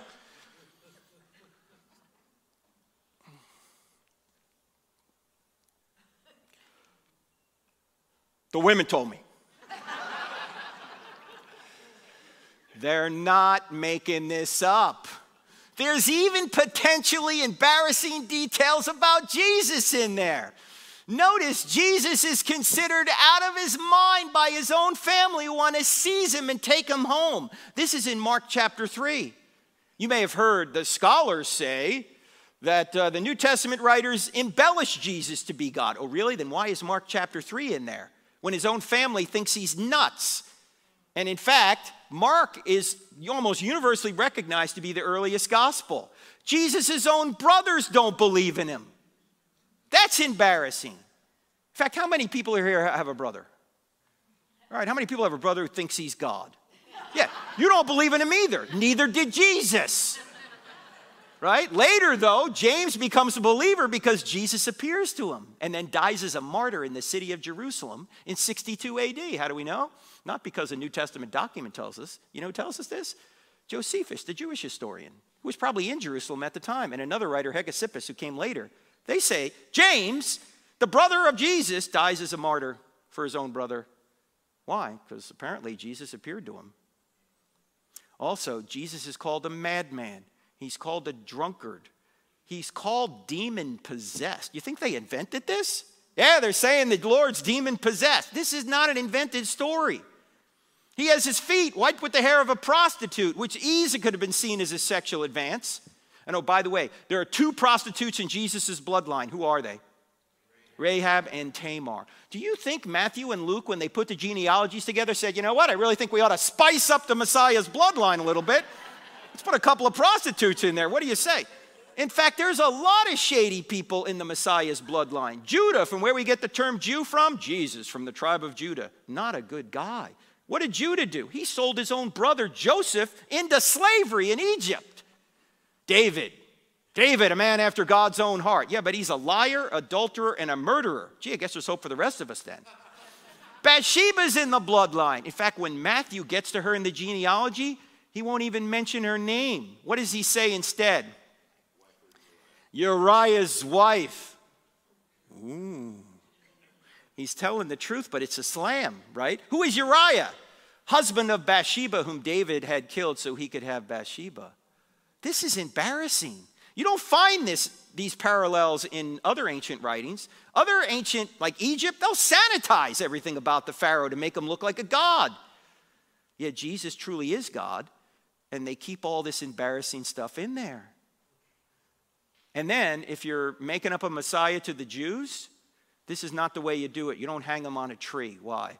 Because according to Deuteronomy 21:23, anyone who's hung on a tree is under God's curse. Yet Jesus was under God's curse. What curse? The curse of sin that we put him under. But if you were inventing this, you wouldn't say this. By the way, there are two trees in Genesis. What are the two trees? Tree of life, tree of the knowledge of good and evil. Fast forward all the way to Revelation. What's the tree at the end of the book of Revelation? Tree of life. You know there's a tree in the middle? It's the tree they hung Jesus on. Because if they hadn't hung Jesus on a tree, since we sinned at the tree of the knowledge of good and evil, we could never again gain access to the tree of life. But if you're making this up, you wouldn't say any of this. It's embarrassing, but it's true. In fact, Dennis Prager, some of you may know Dennis. He is a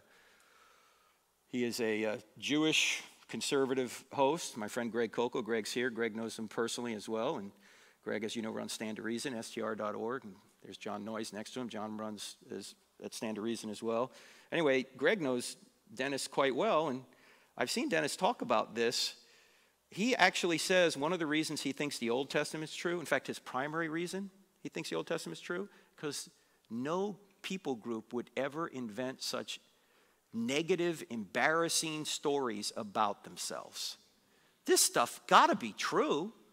I mean, you look at the Jews in the Old Testament, they get the gold medal in sin over and over again. Nothing sanitized. So I might like to ask Dennis, well, if the principle of embarrassment works in the Old Testament, why doesn't it work in the New? Now, there's much more embarrassing testimony in the books. We got to go one final one, and that's excruciating deaths. And this is the argument that says that these men who are in a position to know whether Jesus actually rose from the dead died excruciating deaths when they could have saved themselves by saying it never happened. Now, it's really critical that when you think about the writers of the New Testament, that all the writers of the New Testament, with the exception of Luke, all the writers of the New Testament were Jews who believed in Yahweh. They were God's chosen people. What motivation did they have to make up a resurrection story? None. In fact, there's two things they didn't believe could happen. A man could claim to be God, that would be blasphemy, and they didn't think anyone would resurrect from the dead in the middle of time. They knew everyone would resurrect from dead at the end of time, according to Daniel 12, but they didn't think one guy would resurrect from the dead in the middle of time. Yet later you have these Jews saying that, yes, a man claimed to be God and rose from the dead. How could that happen? You think they invented it? In fact, let's look at the apostles' beliefs and practices before and after the resurrection. Before the resurrection, these people believed in animal sacrifice. They'd been slaying lambs to Yahweh for hundreds of years. And then suddenly Christ shows up and they go, we don't need to slay these lambs anymore because these lambs are just symbols of the Lamb of God who takes away the sins of the world. Here he is right here.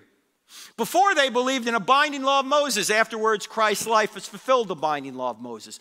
Before they believed in strict monotheism. Afterwards, they believe in a Trinity. 3 persons in one divine essence. Yes, the Trinity is hinted at in the Old Testament, but it's much clearer in the New. Before they believed in the Sabbath, in fact, they thought they could be stoned for not obeying the Sabbath. Afterwards, they're worshiping on Sunday. And Paul even says, don't let anyone tell you you'll have to obey any Sabbath or festival day. This is Colossians chapter 2. He's given up on the Sabbath. Why? Because the Sabbath is our rest, and our rest has arrived. Jesus is our rest. In fact, out of the 10 commandments, 9 of them are repeated in the New Testament as binding on Christians. What's the only one that isn't? Keep holy the Sabbath. Before they believed in a conquering Messiah, afterwards a sacrificial Messiah. Before circumcision, afterwards baptism and communion. Now, ladies and gentlemen, what would have caused these pious Jews who thought they were God's chosen people to abandon everything on the left and adopt everything on the right virtually overnight? The only thing I can think of is what psychologists call an impact event. What's an impact event? An impact event is an event that occurs in your life that is so dramatic that it can change your perspective 180 degrees just like that. Some impact events are so dramatic that although you might not remember what you had for breakfast this morning, you'll remember an impact event that happened 10, 20, 30, 40, 50, 60 years ago if you're old enough. In fact, there's probably only a few of you in this room that can answer this question, but I'm going to ask it anyway. If you can remember where you were and what you were doing November 22nd, 1963, raise your hand and hold it up. Ladies and gentlemen, look around the room. You see these people with their hands up? These people are very old. November 22nd, 1963 is my earliest memory. I was 2 years old in 2 days. Yes, I'm 61 years old now. I know. I don't look a day over 60. In fact, when I turned 50, my wife was very encouraging. She said, honey, you're going to live to be 100. I said, how do you know? She said, because you look half dead already. Anyway, November 22nd, 1963, I'm a toddler. I'm standing in our home in Wanamassett, New Jersey, in the living room, and my mother is sitting on an ottoman, weeping uncontrollably in front of a black and white TV. Mommy, what's the matter? What's the matter? They killed the president. They killed the president. I can still see her right now in my mind when she was 26 years old. President Kennedy assassinated that day. She's 85 now. But I can see her right now in my mind when she was 26. Impact event. Never saw my mother cry like that. I don't remember anything before that and very little after that. Where were you when the second plane hit the tower? I was in my home office in Charlotte, just south of Charlotte, North Carolina, and I was on the phone talking to another pastor on the north side of town. I had the TV on, and I'd seen the first tower had been hit. And the reason I'm talking to this pastor is because he wanted me to come to his church, and we're trying to figure out what the topic would be. And I said, do you have the TV on? He goes, yeah. I go, well, maybe a Cessna hit the World Trade Tower or something. And so we're talking. Suddenly, he screams into the phone, the second tower just got hit. I turned around, look at the TV. The second tower's on fire. I said, was it a Cessna? He goes, no. It was like a United plane. It was a passenger plane. I said, you saw that? He goes, it was just on live TV. I said, look, let me call you back. I hung up the phone. And for some reason that morning I had CNN on, the communist news network.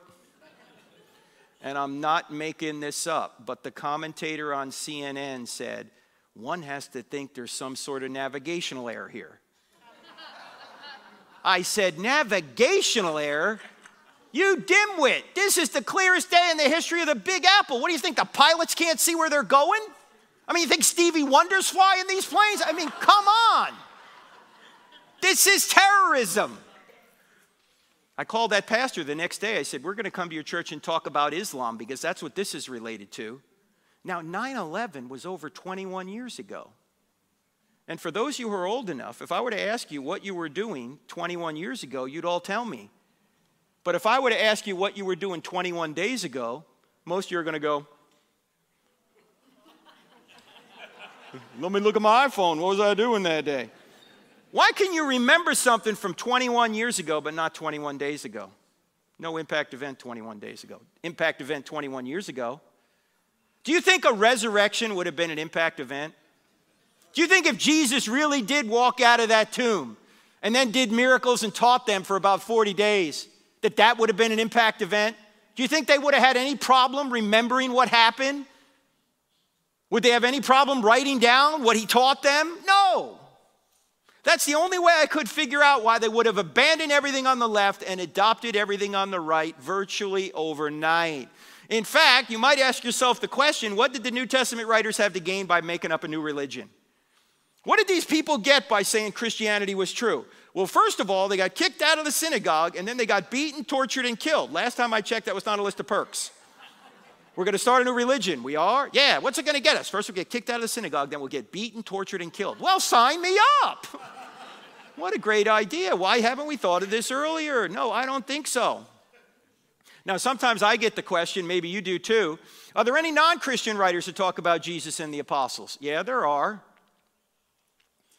But they're not eyewitnesses. They're all in chapter 9 of I don't have enough faith to be an atheist. They kind of corroborate what the New Testament says. But you know what's often, there's an illicit assumption behind that request for non-Christian writers. And the illicit assumption is this. Well, you really can't trust these religious people. These people invent stuff. They make stuff up. They had an agenda. You got to go to the secular and non-Christian sources to figure out really what happened. If you think about that for more than 5 seconds, you'll realize how stupid that assumption is. What did these people have to gain by making up a new religion? Nothing. They had everything to lose. In fact, they had every motive to say the resurrection did not happen, not every motive to say it did. Some of you may know my friend J. Warner Wallace, the cold case homicide detective, who down in Torrance, California, was a homicide detective for many years. And Jim has been on Dateline more than any other homicide detective because he solves murders decades old. And he then took all that skill in investigating homicides and investigated the greatest homicide of all time, the homicide of Jesus. So he wrote a book called Cold Case Christianity, and you can go to his website, coldcasechristianity.com, and he's written several other great books. Anyway, Jim says that whenever he finds a body that he knows has been murdered, he says, there's only 3 reasons why that guy's dead. I don't need to look for 1,000 reasons, 1,000 motivations. It's just one of these 3 or a combination of these 3. There was either a sex issue, a money issue, or a power issue. Sex, money, power. Those are the 3 things, and we talked about this morning, that will drive people to murder. Those are the same 3 things that will cause any of us to sin. Why? Because sex, money, and power are good things. The problem is they're so good, we'll often take shortcuts to get them. So Jim says that if you're going to say the New Testament writers invented the resurrection, you've got to find one or more of those 3 motivators. So let's check it out. Ladies and gentlemen, did the New Testament writers suddenly get real popular with the ladies for saying Jesus had resurrected from the dead? No, no sex. Did they get money? No, they were not 21st century prosperity gospel preachers. Did they get power? No, they got the opposite of power. Paul, when he was Saul, had power persecuting the church. As soon as he became Paul, he was the one persecuted. They didn't get sex. They didn't get money. They didn't get power. There's no motivation to make this up. They had every motivation to say it didn't happen. So then why would they go die for a known lie? You say, wait a minute, Frank, time out. If you're going to say Christianity or martyrdom proves Christianity, don't you have to say that martyrdom proves Islam? No, you don't. Why? First of all, there's a lot of differences between the Muslim martyrs of today and the New Testament martyrs of New Testament times. But let me just give you one difference for our purposes here. The Muslim martyrs haven't witnessed anything that tells them that Islam is true. They just have faith. The New Testament martyrs, on the other hand, witnessed Jesus rise from the dead. They saw Jesus. They touched Jesus. They ate with Jesus. They verified with their own senses that Jesus had risen from the dead. Some people will die for a lie they know or they think is the truth, right? But it's a lie. Nobody's going to die for a lie they know is a lie. And the New Testament writers were in a position to know whether it was a lie or not, and they went to their deaths anyway. You can't get better evidence than that unless you were there yourselves.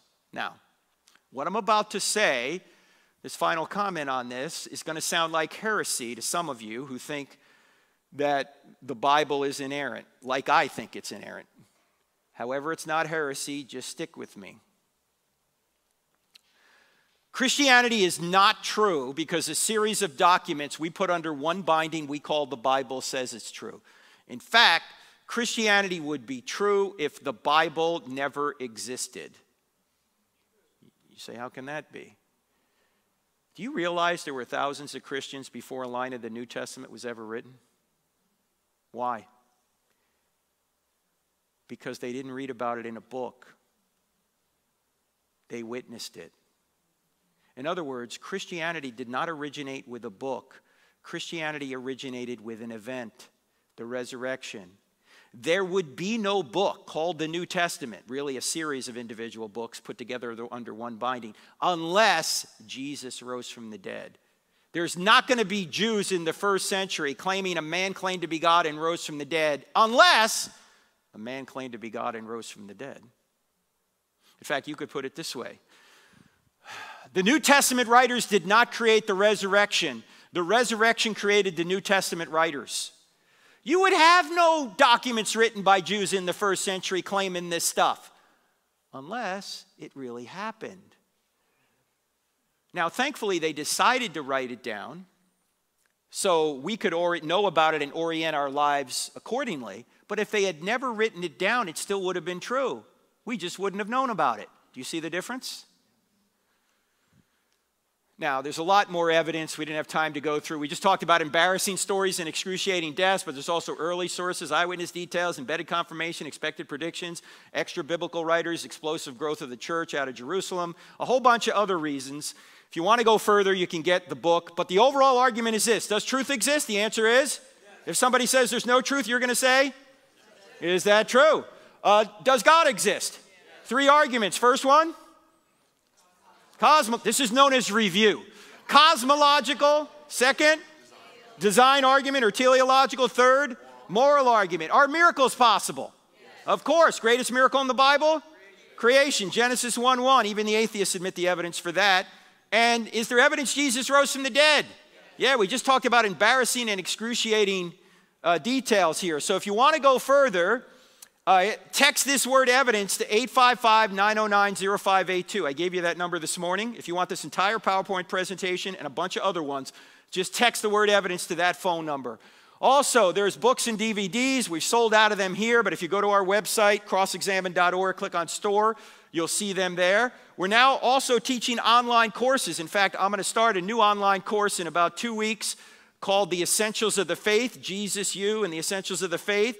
And we'll have about 6 or 7 Zoom sessions together, live Q&A. And there are several other courses taught on our website. Lisa Childers, you may have heard her name. Gary Habermas, J. Warner Wallace, I already mentioned him. Several of the instructors that you know in apologetics are on our website teaching courses, so you want to check that out. Just go to crossexamine.org, click on online courses. We're on YouTube, Twitter, and Facebook. Actually, we're so into YouTube, Twitter, and Facebook, we've actually combined these three into one social media platform. We call it UTwitface. It's kind of a Jersey thing. Have you signed up for UTwitface yet? We're also on Instagram and TikTok as well. Don't forget about the I Don't Have Enough Faith to Be an Atheist podcast. Wherever you get podcasts, you can listen to it there. The TV show is Wednesday night, 6 p.m. here on the West Coast. You can watch it also streaming on our website. And the free Cross-Examined app. If you don't do anything else, download the Cross-Examined app. 2 words in the App Store, Cross-Examined. It's got the TV show streaming. It's got the podcast on there. It's got connections to our website. It even has a quick answer section. So you might be having lunch with somebody and they say something that's wrong and you don't know how to answer it. All you need to do is take out your iPhone or your Droid and go, hey, hang on, I'm getting a text. What about this? Right there on the phone, okay? So check it out. So last thing, it's true. Christianity is. So what? So what if it's true? So what? We always ask in America, well, what's in it for me? What do I get out of this? Well, the best news of all, someone actually did die for you. Now, when I was in the Navy, I was in naval aviation, so we had to earn golden wings, which were fairly hard to earn. But there's nothing more difficult in the Navy, or maybe any military, to earn than a golden trident. Very few people that start SEAL training make it through, maybe 5%. Those that do make it through wear that golden trident with pride. It is their identity. When Michael Monsoor was buried in Rosecrans Cemetery just outside of San Diego, just about every Navy SEAL on the West Coast showed up for his funeral. And when they passed his casket, they took off their tridents and pressed them into his casket. They took their identity and put their identity in the one that sacrificed for them, the one that died for them. That's what we're supposed to do. But our culture says, no, put your identity in your political party or your sexual orientation or your bank account or your vocation or your husband or your wife. Or do you realize, ladies and gentlemen, that you can lose any of those things? Do you realize that that's a very fragile identity, something you can lose tomorrow? In fact, if you have to achieve your identity, all the pressure's on you. There's always somebody that can do it better. And what happens when you can't achieve what your identity is in anymore? What happens when you can't sexually perform anymore? You no longer have an identity?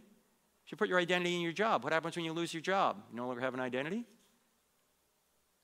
You lose your spouse, you no longer have an identity? No, in Christianity, you don't achieve your identity, you receive your identity. Jesus has achieved our identity for us. We simply receive Jesus. This is why the Apostle John, in his biography of Jesus, in the very first chapter, says he has given you the right to become a child of God. How do you become a child of God? You simply receive the identity that he achieved for you. It's eternal. You can lose everything in this life, and one day you're going to lose your life. The only thing you can't lose is Jesus. It's the most stable identity and the true identity you were meant to receive. If you haven't received it, why not receive it today? It's free. All right. With that being said, we're going to go to questions. And I think Andrew's going to bring out the mic for questions. And since no one likes to ask the first question, we're going to move right on to the second question. And so, since this is being streamed, you got to come up here so people can hear you. So just come on up to the microphone here. Ask any question you want.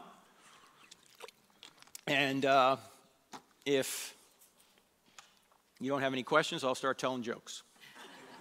Come on, once the first question starts, then things go forward easily. So one atom said to another atom, I just lost an electron. And the first said to the second, are you sure? And the first said, I'm positive. That's my science joke. Come on, I'm going to run out of jokes pretty soon. We don't have any questions. Come on, there's got to be questions here. Yes, sir. Yes, sir. What's your name? My name's Abner. Say Abner? Abner, yeah. Okay. Yeah, anyone who wants to ask a question can line up. You don't have to wait for him to sit down. Go ahead, sir.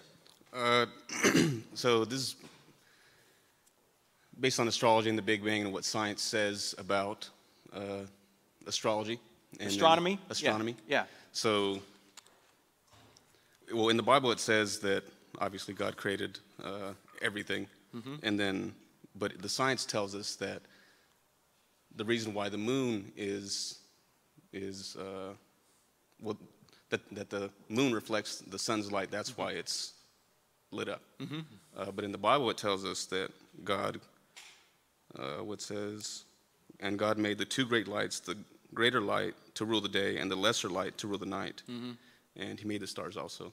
So I don't know if, like, what you think about this. Or well, I think this is, in a certain sense, a form of poetic language. He's not trying to be scientifically precise, but when you look up at the stars and the moon at night, it is a light in the sky, even though the source of the light is not the moon itself. We see the light from the moon because the sun's reflecting off the moon, but it's not a scientific explanation of how the moon got there. It's just telling us that, yeah, the moon, God created the moon, he created the stars, he created the sun. So I think we have to be sure that when we read the text, we've got to say that what it's saying is true, but it's not describing it in a scientific way. In fact, if you really look at Genesis 1, I think Genesis 1 is a polemic against the Egyptian creation story, or stories. Why? Who is Moses writing to? He's writing to people that lived 3,500 years ago who just came out of Egypt in slavery, right? When they're walking through the desert, they're not asking the questions we're asking. They're not going, I wonder how old this place is. You know, that's not their question, right? What they want to know is Yahweh the true God or the Egyptian gods the true God. So if you read Egyptian creation stories and then you put them alongside of Moses, Moses is correcting the Egyptian creation story. In the Egyptian creation story, these finite gods somehow already exist and they have to fight to bring order to chaos. In the Bible, God exists independent of the universe and he creates, and he doesn't have to fight anybody to bring order to chaos. He just speaks and it happens. All right? I think we need to remember that when we're trying to interpret Genesis or anything in the Bible, we have to try and put our minds back into the mindset of the people to whom the Bible was written at the time. Remember, the Bible is not written to us. It's written for us. It was written to people who lived at the time, and so we have to try and put our minds back in that frame of reference. Does that make sense? Yeah. All right, good question. All right, thank you. Yes, sir. What's your name? I'm Dylan. Dylan, go ahead, sir.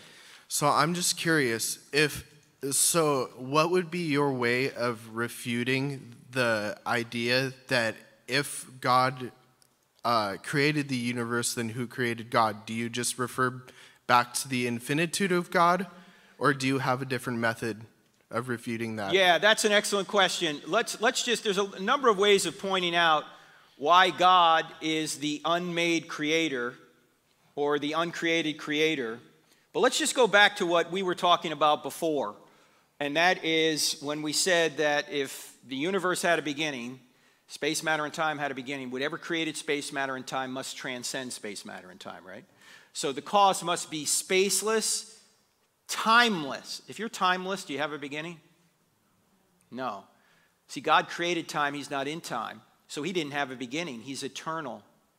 He is the uncaused first cause. So when we ask who created God, we're really asking a question that if you're talking about the God of the Bible, although it may seem like a good question, it's really a question that makes no sense because by definition, the God of the Bible didn't have a cause. He's the uncreated creator, the uncaused first cause. And Aristotle, who, as you know, was not a Christian, he was a pagan, he realized there had to be an uncaused first cause. And even Aristotle, he thought the universe was eternal. But he said, even if it is eternal, you need an uncaused, unmoved mover to keep everything moving. So ultimately, since God is outside of space, matter, and time, and he's timeless, he didn't have a cause. He's the uncaused first cause. Does that make sense? Yeah, so you'd essentially be asking who is God when you're asking the question of who is going to create God if God created the universe. Say that again? So you're the person who's asking that, because I didn't ask that. My dad asked it. Yeah. So he in this case would essentially be asking the question of who is God in this Yeah, in case. a sense, yeah, because if you're thinking about a created God, that's not the God of the Bible. In fact, sometimes when people say, I don't believe in God, you might want to say to them, what kind of God don't you believe in? And after they give you the attributes, you might say, I don't believe in that kind of God either. Okay? So defining the attributes of God, this is why it's so frustrating when you read somebody like Richard Dawkins, who wrote the book The God Delusion. He has no concept of what Christians mean by God. He thinks God is just a bigger version of us, and God is more complex than us. That's not the biblical view of God. Mm-hmm. God is a simple being, meaning he doesn't have parts, he's not composed, but he has power, and he can create, like just by speaking, and that's even a metaphor. Just by deciding, he can create. He creates the universe, he creates us, he holds everything together. Okay, thank you. All right, thanks, Dylan. Good question. Yes, ma'am. What's your name? Hi, my name's Mary. Say again? My name is Mary. Hey, Mary, go ahead. Hi. I really appreciated your the reasoning this morning when you said, if Christianity were true, you asked the person, if Christianity, I could prove that it's true, Okay, would you become stop right a Christian? There. Don't say, if I could prove it's true. That's putting too high a standard. Okay. Just say, if it were true. Okay. Just say, if Christianity were true, would you become a Christian? Would you become a Christian? Yeah. And the person says no. Uh-huh. So then what do you encourage us to go, whether one of your resources, or to go from there? When they say no, and you realize, well, that's just kind of an arrogance, pride issue, because they want to be their own God, Yeah. in whatever form For that whatever is. reason. Right. So where do we go from there to be able to continue the conversation, or at least help plant some seeds for them to ask? Well, you just start said it, questioning plant some themselves? seeds. I think that the 4 things I mentioned earlier, and maybe there are more, is pray, plant seeds, love, which doesn't mean approval, as I said, and then wait. Okay? At least do those 4 things. Because when if that person ever becomes open, it's probably going to be when tragedy strikes. So there's no more conversation at that point. You If end they've that said no, conversation. they're not interested. So basically, I will look forward to talking with you when you... would Yeah, be or more- as I say, you could plant seeds whenever something comes up that might hint that, God exists or Christianity's true. You can do that kind of thing. But it might frustrate them if you keep coming at them with all sorts of evidence all the time. Yeah. Right? Right. I mean, if a little pen light annoys somebody, shining a flashlight in their face is going to annoy them more. Yeah. But you can just be there for them and be a friend to them. Yep. Okay, You thanks. know? Even God can't steer a parked car, right? The person's not driving toward God. There's nothing you can do about it. All right? Thanks. All right. Yes, sir. What's your name? Dean, Dean, go ahead, sir. fantastic presentation today. Thank you. Thank you. Question my wife wanted me to ask you is, Asking for a friend. seriously, but what would have been your hardest chain of command to follow that may have went against your faith? When I was in the Navy? Well, you see, I was in the Navy 30 years ago. I could tell you it would be a big problem now if I was in, because the Navy is so woke now that it would be hard for me to follow some of the commands that come down from on high. I mean, I have 2 sons in the Air Force. In fact, one of the sons right now, believe it or not, they just had their 2nd baby. And he is on 12 weeks of, get this, non-birthing person leave. You know what that means? He's a dad. And even the United States Navy or the United States Air Force can't say that. Gee, the Russians and the Chinese are quaking in their boots over our military now, aren't they? Right. This is sad. Are you asking because you're in a situation where you have to? No, I'm here clearly for my wife. Yeah, okay, all right. She wanted me to ask, so. Yeah, it's very difficult in today's cultural environment to stand for truth, but we have to stand for truth. Now, Amen. Rod Dreher wrote a book called Live Not by Lies. I highly recommend you get that book because Dreher went over to the Soviet Union, the former Soviet Union, and even dissidents who now live in the United States, and these people are terrified because what they see going on in the United States is a form of soft totalitarianism that they saw in the Soviet Union. Now, in the Soviet Union, it more came from government. It's not only coming from government here, it's more coming from big tech and corporations, right? Multinational corporate. Yeah, and multinational corporations, and you've got all this, diversity, equity, and inclusion stuff going on, which is really code words for woke ideology. And what Dreher says is that the only way people behind the Iron Curtain who were Christians survived is they got in small groups, and they stayed in small groups, and they supported one another. And in fact, he even tells a story of a husband who was married to a woman, and they had 6 kids together. I think it was 6 kids. And he was put into prison as a political prisoner. And at one point, he wrote his wife, and he said, they're offering me a release. All I have to do is sign a form that say I disavow my beliefs, and then I can come home and be with you. And his wife of 6 kids told him, don't do it. Stay. Pretty heavy. Yep. And according to Dreher, everybody that caved to the government felt terrible about it later. The people that stood their ground, although they were in dire conditions, could sleep well at night. They did not compromise. They did not deny their Lord. Appreciate your answer. Yeah, thank you. Yep. By the way, one other thing about this, Dean, this happened to me over 10 years ago. And the story that you can read about it on our website. I wrote an article called Sex at Work. Do not Google that, by the way. Do not Google sex at work. It'll take you to Bill Clinton's website, okay? Just go to crossexamine.org and click on the search button and type in sex at work, because about 11 years ago, I was fired by Bank of America and Cisco because I had written a book called Correct, Not Politically Correct, How Same-Sex Marriage Hurts Everyone. And that book, which was never brought up at work, someone on in a leadership class I was teaching discovered I had written that book, and they fired me that day in the name of inclusion, tolerance, and diversity. So I had a discussion with the head of inclusion, tolerance, and diversity. I kept asking her questions like, what does inclusion, tolerance, and diversity mean?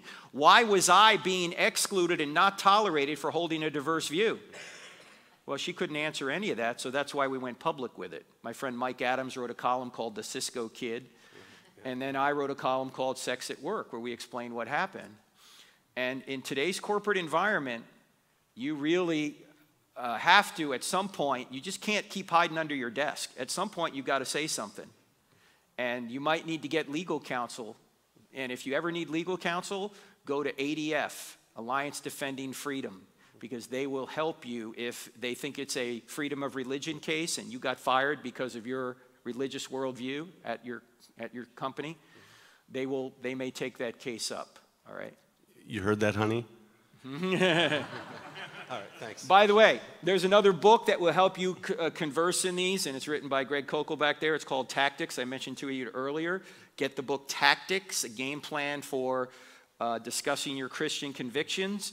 And in there, Greg lays out some ways you can verbalize things to ensure that at least you have a better chance of having a favorable result. Like one question you can ask Greg talks about is, if you're being asked your opinion on a very controversial topic, you say, do you consider yourself a tolerant person? Well, why do you ask that? Well, the other person's probably going to have to say yes, right? They believe they're tolerant. So then you can say to them, great, because if you're tolerant, that means if I have an opinion different from yours, you'll tolerate it then, right? Then you can provide your opinion. If they get all angry with you after that, you can go, what happened to tolerance? Right? I've Okay. encountered that. Yeah. All right. Thank you. Thanks, Appreciate Dean. you. Yes, sir. What's Hi, your name? I'm Jim, and Jim. it occurs to me that in very early in education, the subject of dinosaurs is hugely, hugely important, and all kids are made to see the wonder of dinosaurs. There are no dinosaurs or Neanderthals in the Bible, therefore the Bible's wrong. I believe that's the subtext that's being, the focus on dinosaurs is that, and maybe I'm delusional, but what do you say to that there is nothing in the Bible that acknowledges what we see, which are dinosaurs and Neanderthals? Okay, well, first of all, the Bible talks about creating the land mammals and all the animals, right? The Bible is not a book on taxonomy. It doesn't list all the different types of animals. It just says he created the land animals and he created the fish in the sea. So we shouldn't expect it to talk about every different type of animal out there. Now, if this is a question about the age of the earth, you know, Christians say, well, how old is the earth? And I always say, I'm absolutely convinced the earth is at least 61 years old. Okay? I'm going to throw my mom in there. It's at least 85. Okay? Actually, it depends on whether the earth is old or young. And I think the better evidence is that it's old. And I even think biblically that makes more sense. Why? First of all, what does the first sentence of the Bible say?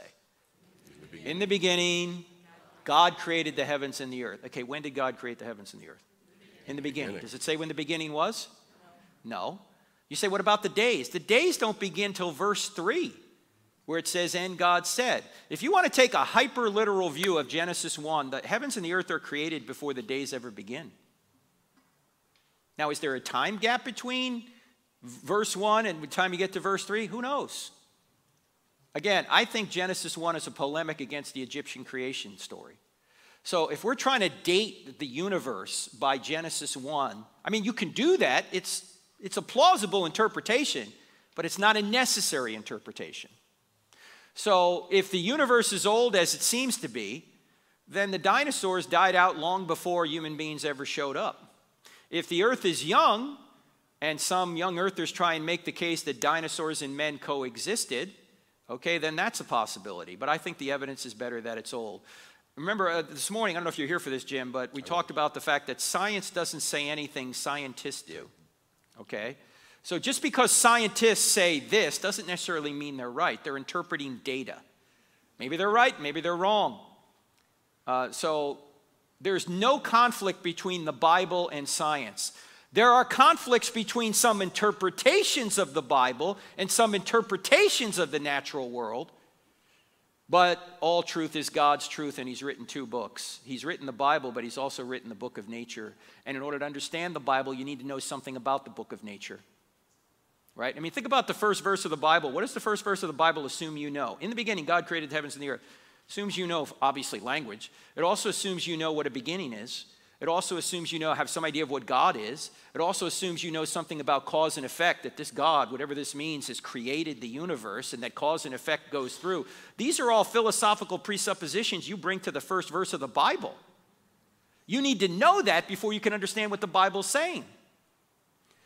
So in seminary, when you go to seminary, this is called prolegomena. And unfortunately, it means just before theology. Unfortunately, most seminaries don't do it. They don't do all the philosophy. They just start with the Bible, which, I mean, okay, you can do that, but if you really want to be precise, you've got to start with philosophy in order to understand what the Bible means, just like you need philosophy to understand what scientific investigations mean and how to interpret the data, what is good evidence, what is bad evidence. That's all philosophical in nature. It's not scientific. Does that make sense? It does. All right. Thank you, Jim. God bless. Yes, Hi, sir. Frank. Nick. What's your name? Nick. Nick, go ahead, sir.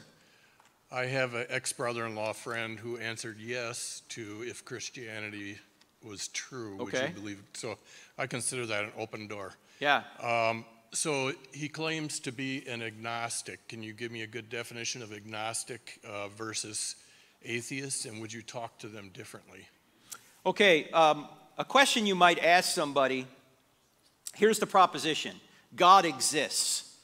Do you agree with that proposition? In that case, you'd be a theist. Do you disagree with that proposition? In that case, you'd be an atheist. Or do you not know? If you say you don't know, that would be an agnostic. Means agnostic means you don't know. Okay? So he's saying he doesn't know whether God exists or not. Now, there are two types of agnostics. There's the ordinary agnostic and the ornery agnostic. The ordinary agnostic is, I don't know, but if you give me evidence, maybe I could know. The ornery agnostic is, you can't know. And so what question would you ask the ornery agnostic? How do you know that you can't know? Right? So if he's truly open and he just says he doesn't know, then you'd say, well, why don't we look at some evidence together and see if in fact Christianity is indeed true. Now, by the way, when you think about this, when we say, hey, why don't we look at evidence together and see if that's true? What does this presuppose? It presupposes that this is an orderly world, that you can get evidence, that you can arrive at valid conclusions by looking at data. Well, what best explains that? What best explains order? An orderer, right? The very fact that we can even investigate anything. In fact, when people say, oh, there's no evidence for God, I sometimes ask them, why is there evidence for anything?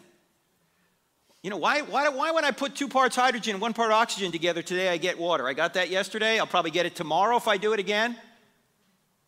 Because this world is orderly. And why can my mind even know that that's true? All this seems to presuppose some sort of cause out there that made all this material world and our minds orderly so we could know it all. So even the quest for truth presupposes, in my view anyway, it presupposes a being like God. Does that make sense? Amen. Thank you. Now, do you think he's really open? It's hard to say. Sometimes I feel like I'm close. I'm going to tell him you're a click away, you know, but he's just... Has he read Mere Christianity yet? No, he won't really read things that I send him. He'll watch videos, though. He won't read, but he'll watch videos. Yeah, if I send him something that's interesting, you know, okay, he'll listen to it. So he's not really excited about the pursuit. No. Yeah. So you got to drag him through. Yeah, sort of, yeah. Yeah, that's a hard one. Yeah. Because, as I say, most people are looking for God like a criminal's looking for a cop. He's not all that interested. Yeah. The problem is, if you want to be a leader, you got to be a reader. You can't. And there's only 2 ways to learn things. You can either learn things from your own experience or from someone else's experience. Of course, you can learn things from Revelation too, but from human beings, yourself or somebody else. You don't have enough time to learn it all yourself. You got to rely on other people. Mm-hmm. And so you have to read. Now, we have plenty of videos on our website, crossexamine.org, particularly the YouTube channel. Maybe you could avail himself of some of that. And there are plenty other. There's Stand to Reason you could go to. You could go to coldcasechristianity.com, and they have a YouTube, or Jim has a YouTube channel. There's several places you can get good evidence if they're truly interested. Reasons.org, that's U. Ross. You could look anything by John Lennox online. So there's plenty of resources. There's now no excuse. If people truly want to know if Christianity is true, all the evidence is out there. Amen. All right? Thank Thanks. Yes, sir. What's your name? I'm Paul. Hey, Paul. And I just came to another question. Do you have it on audio books? Yeah, the book is on Audible. Yes, okay. sir. Okay. Yes, sir. Because I have more time to listen Yes, sir. to stuff in my car. Yes, the sir. other thing is that when we were talking about why does God have so many bad things happen to good people if if He's a good man, and it occurred to me when you were saying that if 99% of the population were paraplegics, right? You and I being able to stand up, we'd be handicapped. We'd be considered handicapped. Because the world was there, or it's only that we consider one being better than the other. Mm-hmm. And then the other thing was that I have a coworker at work that he's an atheist, he says. And I got to talking to him and said, well, do you believe that that there's life outside of in space besides us? He says, yeah. I said, well, do you think that they're at the same level of technological advancement that we are, He said, well, probably not. And I said, okay, so they're either less or more. Mm-hmm. But if there's a difference there, then that means if the space is infinite, there's another one that's even more technological advance. And more than that, there's even one that's more advanced than that. And it goes on to what's the greatest number? N+1, you know? If there's one that, you know, no matter how advanced you are, and he says, yeah, I guess that's right. And I says, yeah, so that's God. And he goes, oh. It kind of took him back, you know, when you get to N plus infinity. And so time went by, he became my boss for just a couple of months. And then whenever he was no longer my boss, you know, because he got promoted, I said, so Travis, I shouldn't probably say his name. I says, see, there is a God. You're not my boss. Thank you. All right. Thank you, Paul. God bless you. Yes, sir. What's your name? I'm the other Paul. Oh, Paul squared. Yeah. We have a joke going, me and All right. Paul.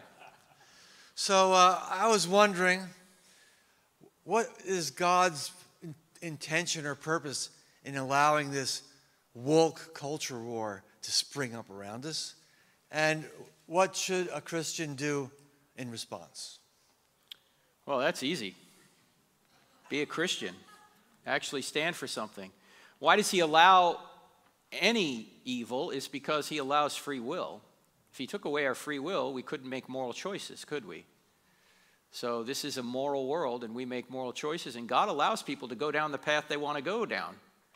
And there's a point where they're going to get too far down that path, and God knows they're not coming back. He will give them up to their own desire. That's what Paul says in Romans chapter 1. And if you want a great description of our culture, all you need to do is read Romans chapter 1, which was written, as you know, 2,000 years ago. Paul says that when you suppress the truth about God to go your own way, that God gives you up to a futile mind to the point where not only are you doing evil things, but as he says at the end of Romans 1, you're cheering on other people who are doing evil things. And do you see what's going on in California right now? I mean, remember in the good old days when abortion was safe, legal, and rare? Now what is it? People are shouting their abortions. People are doubling down on evil. Governor Newsom wants to kick Walmart out, or not Walmart, Walgreens, because they won't sell the abortion pill over state lines or whatever. Abortion is now a sacrament. Where does this come from? It comes straight from the pit of hell. It comes from people who keep suppressing the truth to the point that they're given up to a depraved mind, that they're cheering on other people who are doing evil. And whose fault is it? It's our fault. Because we checked out of politics a long time ago. Because we think that we ought not be involved. Are only atheists qualified to run the country? Where does that come from? You only have to answer 2 questions about politics to see whether Christians ought to be involved. Question number 1, should Christians care how people are treated? Is anyone going to say no? Next question, should Christians care how people are treated by their government? Of course. So you ought to be involved politically. It's not our first duty, but it certainly is a duty. Oh, we're just supposed to preach the gospel. Do you realize that your ability to preach the gospel and live the gospel is affected by politics? If you don't think so, go to some of the countries I've been to, Iran, Saudi Arabia, China. We can't do in those countries what we're doing in this country right now because politically they've ruled it out. And so we've been asleep at the switch because we're too afraid that someone's going to unlike us on Facebook. Shame on us. We need to stand for truth and do it now. Because this woke ideology is just going to continue unless Christians start standing up and saying, nope, we love people too much to allow this to continue. We'll take the arrows. We'll take people dissing us because it's the right thing to do and we care for people. So that's what we have to do. And we have to do it yesterday. So get busy. Yeah. So I was just thinking, this woke ideology has come up because he wants Christians to woke up. Because we've been, I think, increasingly embarrassed about being Christians. And you know, he wants us to let the light shine, and we've been kind of like getting out of the way. So maybe this is a challenge that he's letting happen for the Christians people to woke up. Well, hopefully you're right, Paul. I hope that is the case. Thank you. All right. Yes, sir. What's your name? Hello, Chris. Chris, go ahead, sir. It's a pleasure to be speaking to you today, Oh, thank you. Mr. Same, Turek, Chris. Dr. Turek. I came out of Catholicism. I'm a new Christian because of one of your videos. It inspired my journey. So I'm really grateful for that. Now, being a former Catholic, I was in you would say living in sin type situation. I thought I could go on Sunday and confess to a priest, and I was good again until the next week. So the girlfriend that I had at the time didn't believe just because we were in a committed relationship. She understood that God talked about marriage, right? A man should leave, and the woman should become one flesh. She had a hard time about the ceremony. She said, if we're living together and we have a true bond, a loving relationship, we believe in God, we're serving the Lord, why do we have to have a ceremony? So her whole thing was about the ceremony, and she just wouldn't budge. And unfortunately, we're not together anymore because of that, because I felt that, we were living in sin at the time. And so her whole thing was about the whole ceremony. So I tried to research it, try to come up with something. So I was just wondering if you could help me out with that. Are you saying that she didn't want to get married legally or in a church? Or are you saying that the liturgy of the service she didn't want to go through? Yeah. I mean, did she want to get married or not, legally? So she said that she felt we were married already if we were just have a committed relationship in front of God. So we didn't need the ceremony or a legal certificate. So it was really, I know it's complex. I had a hard time wrapping I would ask her why she thinks that. Why does she think that's the case? Yeah, I just told her that we shouldn't just dwell on that. We should first of all deal with our relationship with Christ and then build from there. But she just wouldn't. And I felt like, okay, well, if that's not going to work, then it wasn't just meant to be. Well, another thing you have to remember, when there's a service, a marriage service for Christians anyway, it's an expression to the community that these two people are now in a covenant relationship. And before God and the community. So when you go to a service, whenever I officiate a service, I always ask the congregation, are you going to support this couple even when one or both of them want out of the relationship? Because that's why you go, not just to celebrate with them, but to be supports for them, pledging your support, because when you put two broken people together in one relationship, there's going to be trouble. Marriage is difficult. Right? Sure. And so you need the support of friends and community to do it. Yeah. This is why nobody and no Christian should go to a same-sex wedding. At least one reason why you shouldn't go to it. Because for you to go to a same-sex wedding would be for you to say not only you think it's right, but you will try and keep the couple together in sin. No, you can't do that as a Christian. Yeah. So I would say that before God, you ought to do it before the community as well. And that would give you the benefit not only of an official ceremony legally, but also before your community that would try and keep you together as a couple. Yeah, no, I appreciate that. Because now when I date, I said my goal is to get married. I'm not here just to let's waste time. My end goal is to let's form a marriage, right? So not only that, if you do it officially, you get a lot of great stuff from Amazon. Yeah, exactly. So as you know, the dating, hasn't really worked out because a lot of people don't want to get married nowadays, but I still have that belief and faith. But again, thank you for planting those seeds and what's got me the way to Christ. Thank you, Chris. God bless you. God bless you. All right. All right, final question right here. Yes, sir. Hi, Frank. I want to say thank you for being here tonight. You're an inspiration. Sir. And Tony? Mark. Mark. And I could be Tony. I met a Tony before. Okay. Mark, go ahead, sir. I just wanted to say, so I'm a Christian. My mother-in-law is a Jew. She's Jewish, but non-practicing. She says she believes in God, but she doesn't believe that Jesus is God. Yes. So as a Christian, how do I let her know or inform her that she's wrong, that Jesus is God in the flesh? I don't think she's going to take it well. Look, you're wrong. Well, I would ask her the question, if Jesus truly was God, would you worship him? And see what she says, right? If she hesitates or says no, it's similar to the question, if Christianity were true, would you become a Christian? Very true. Right?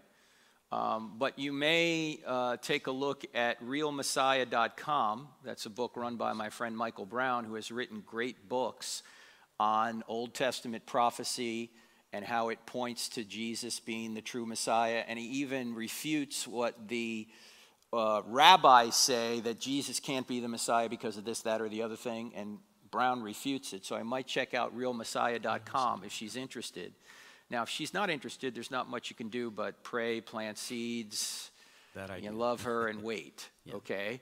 Isaiah 53 is a great place to go and see if she's willing to read that in her own Tanakh.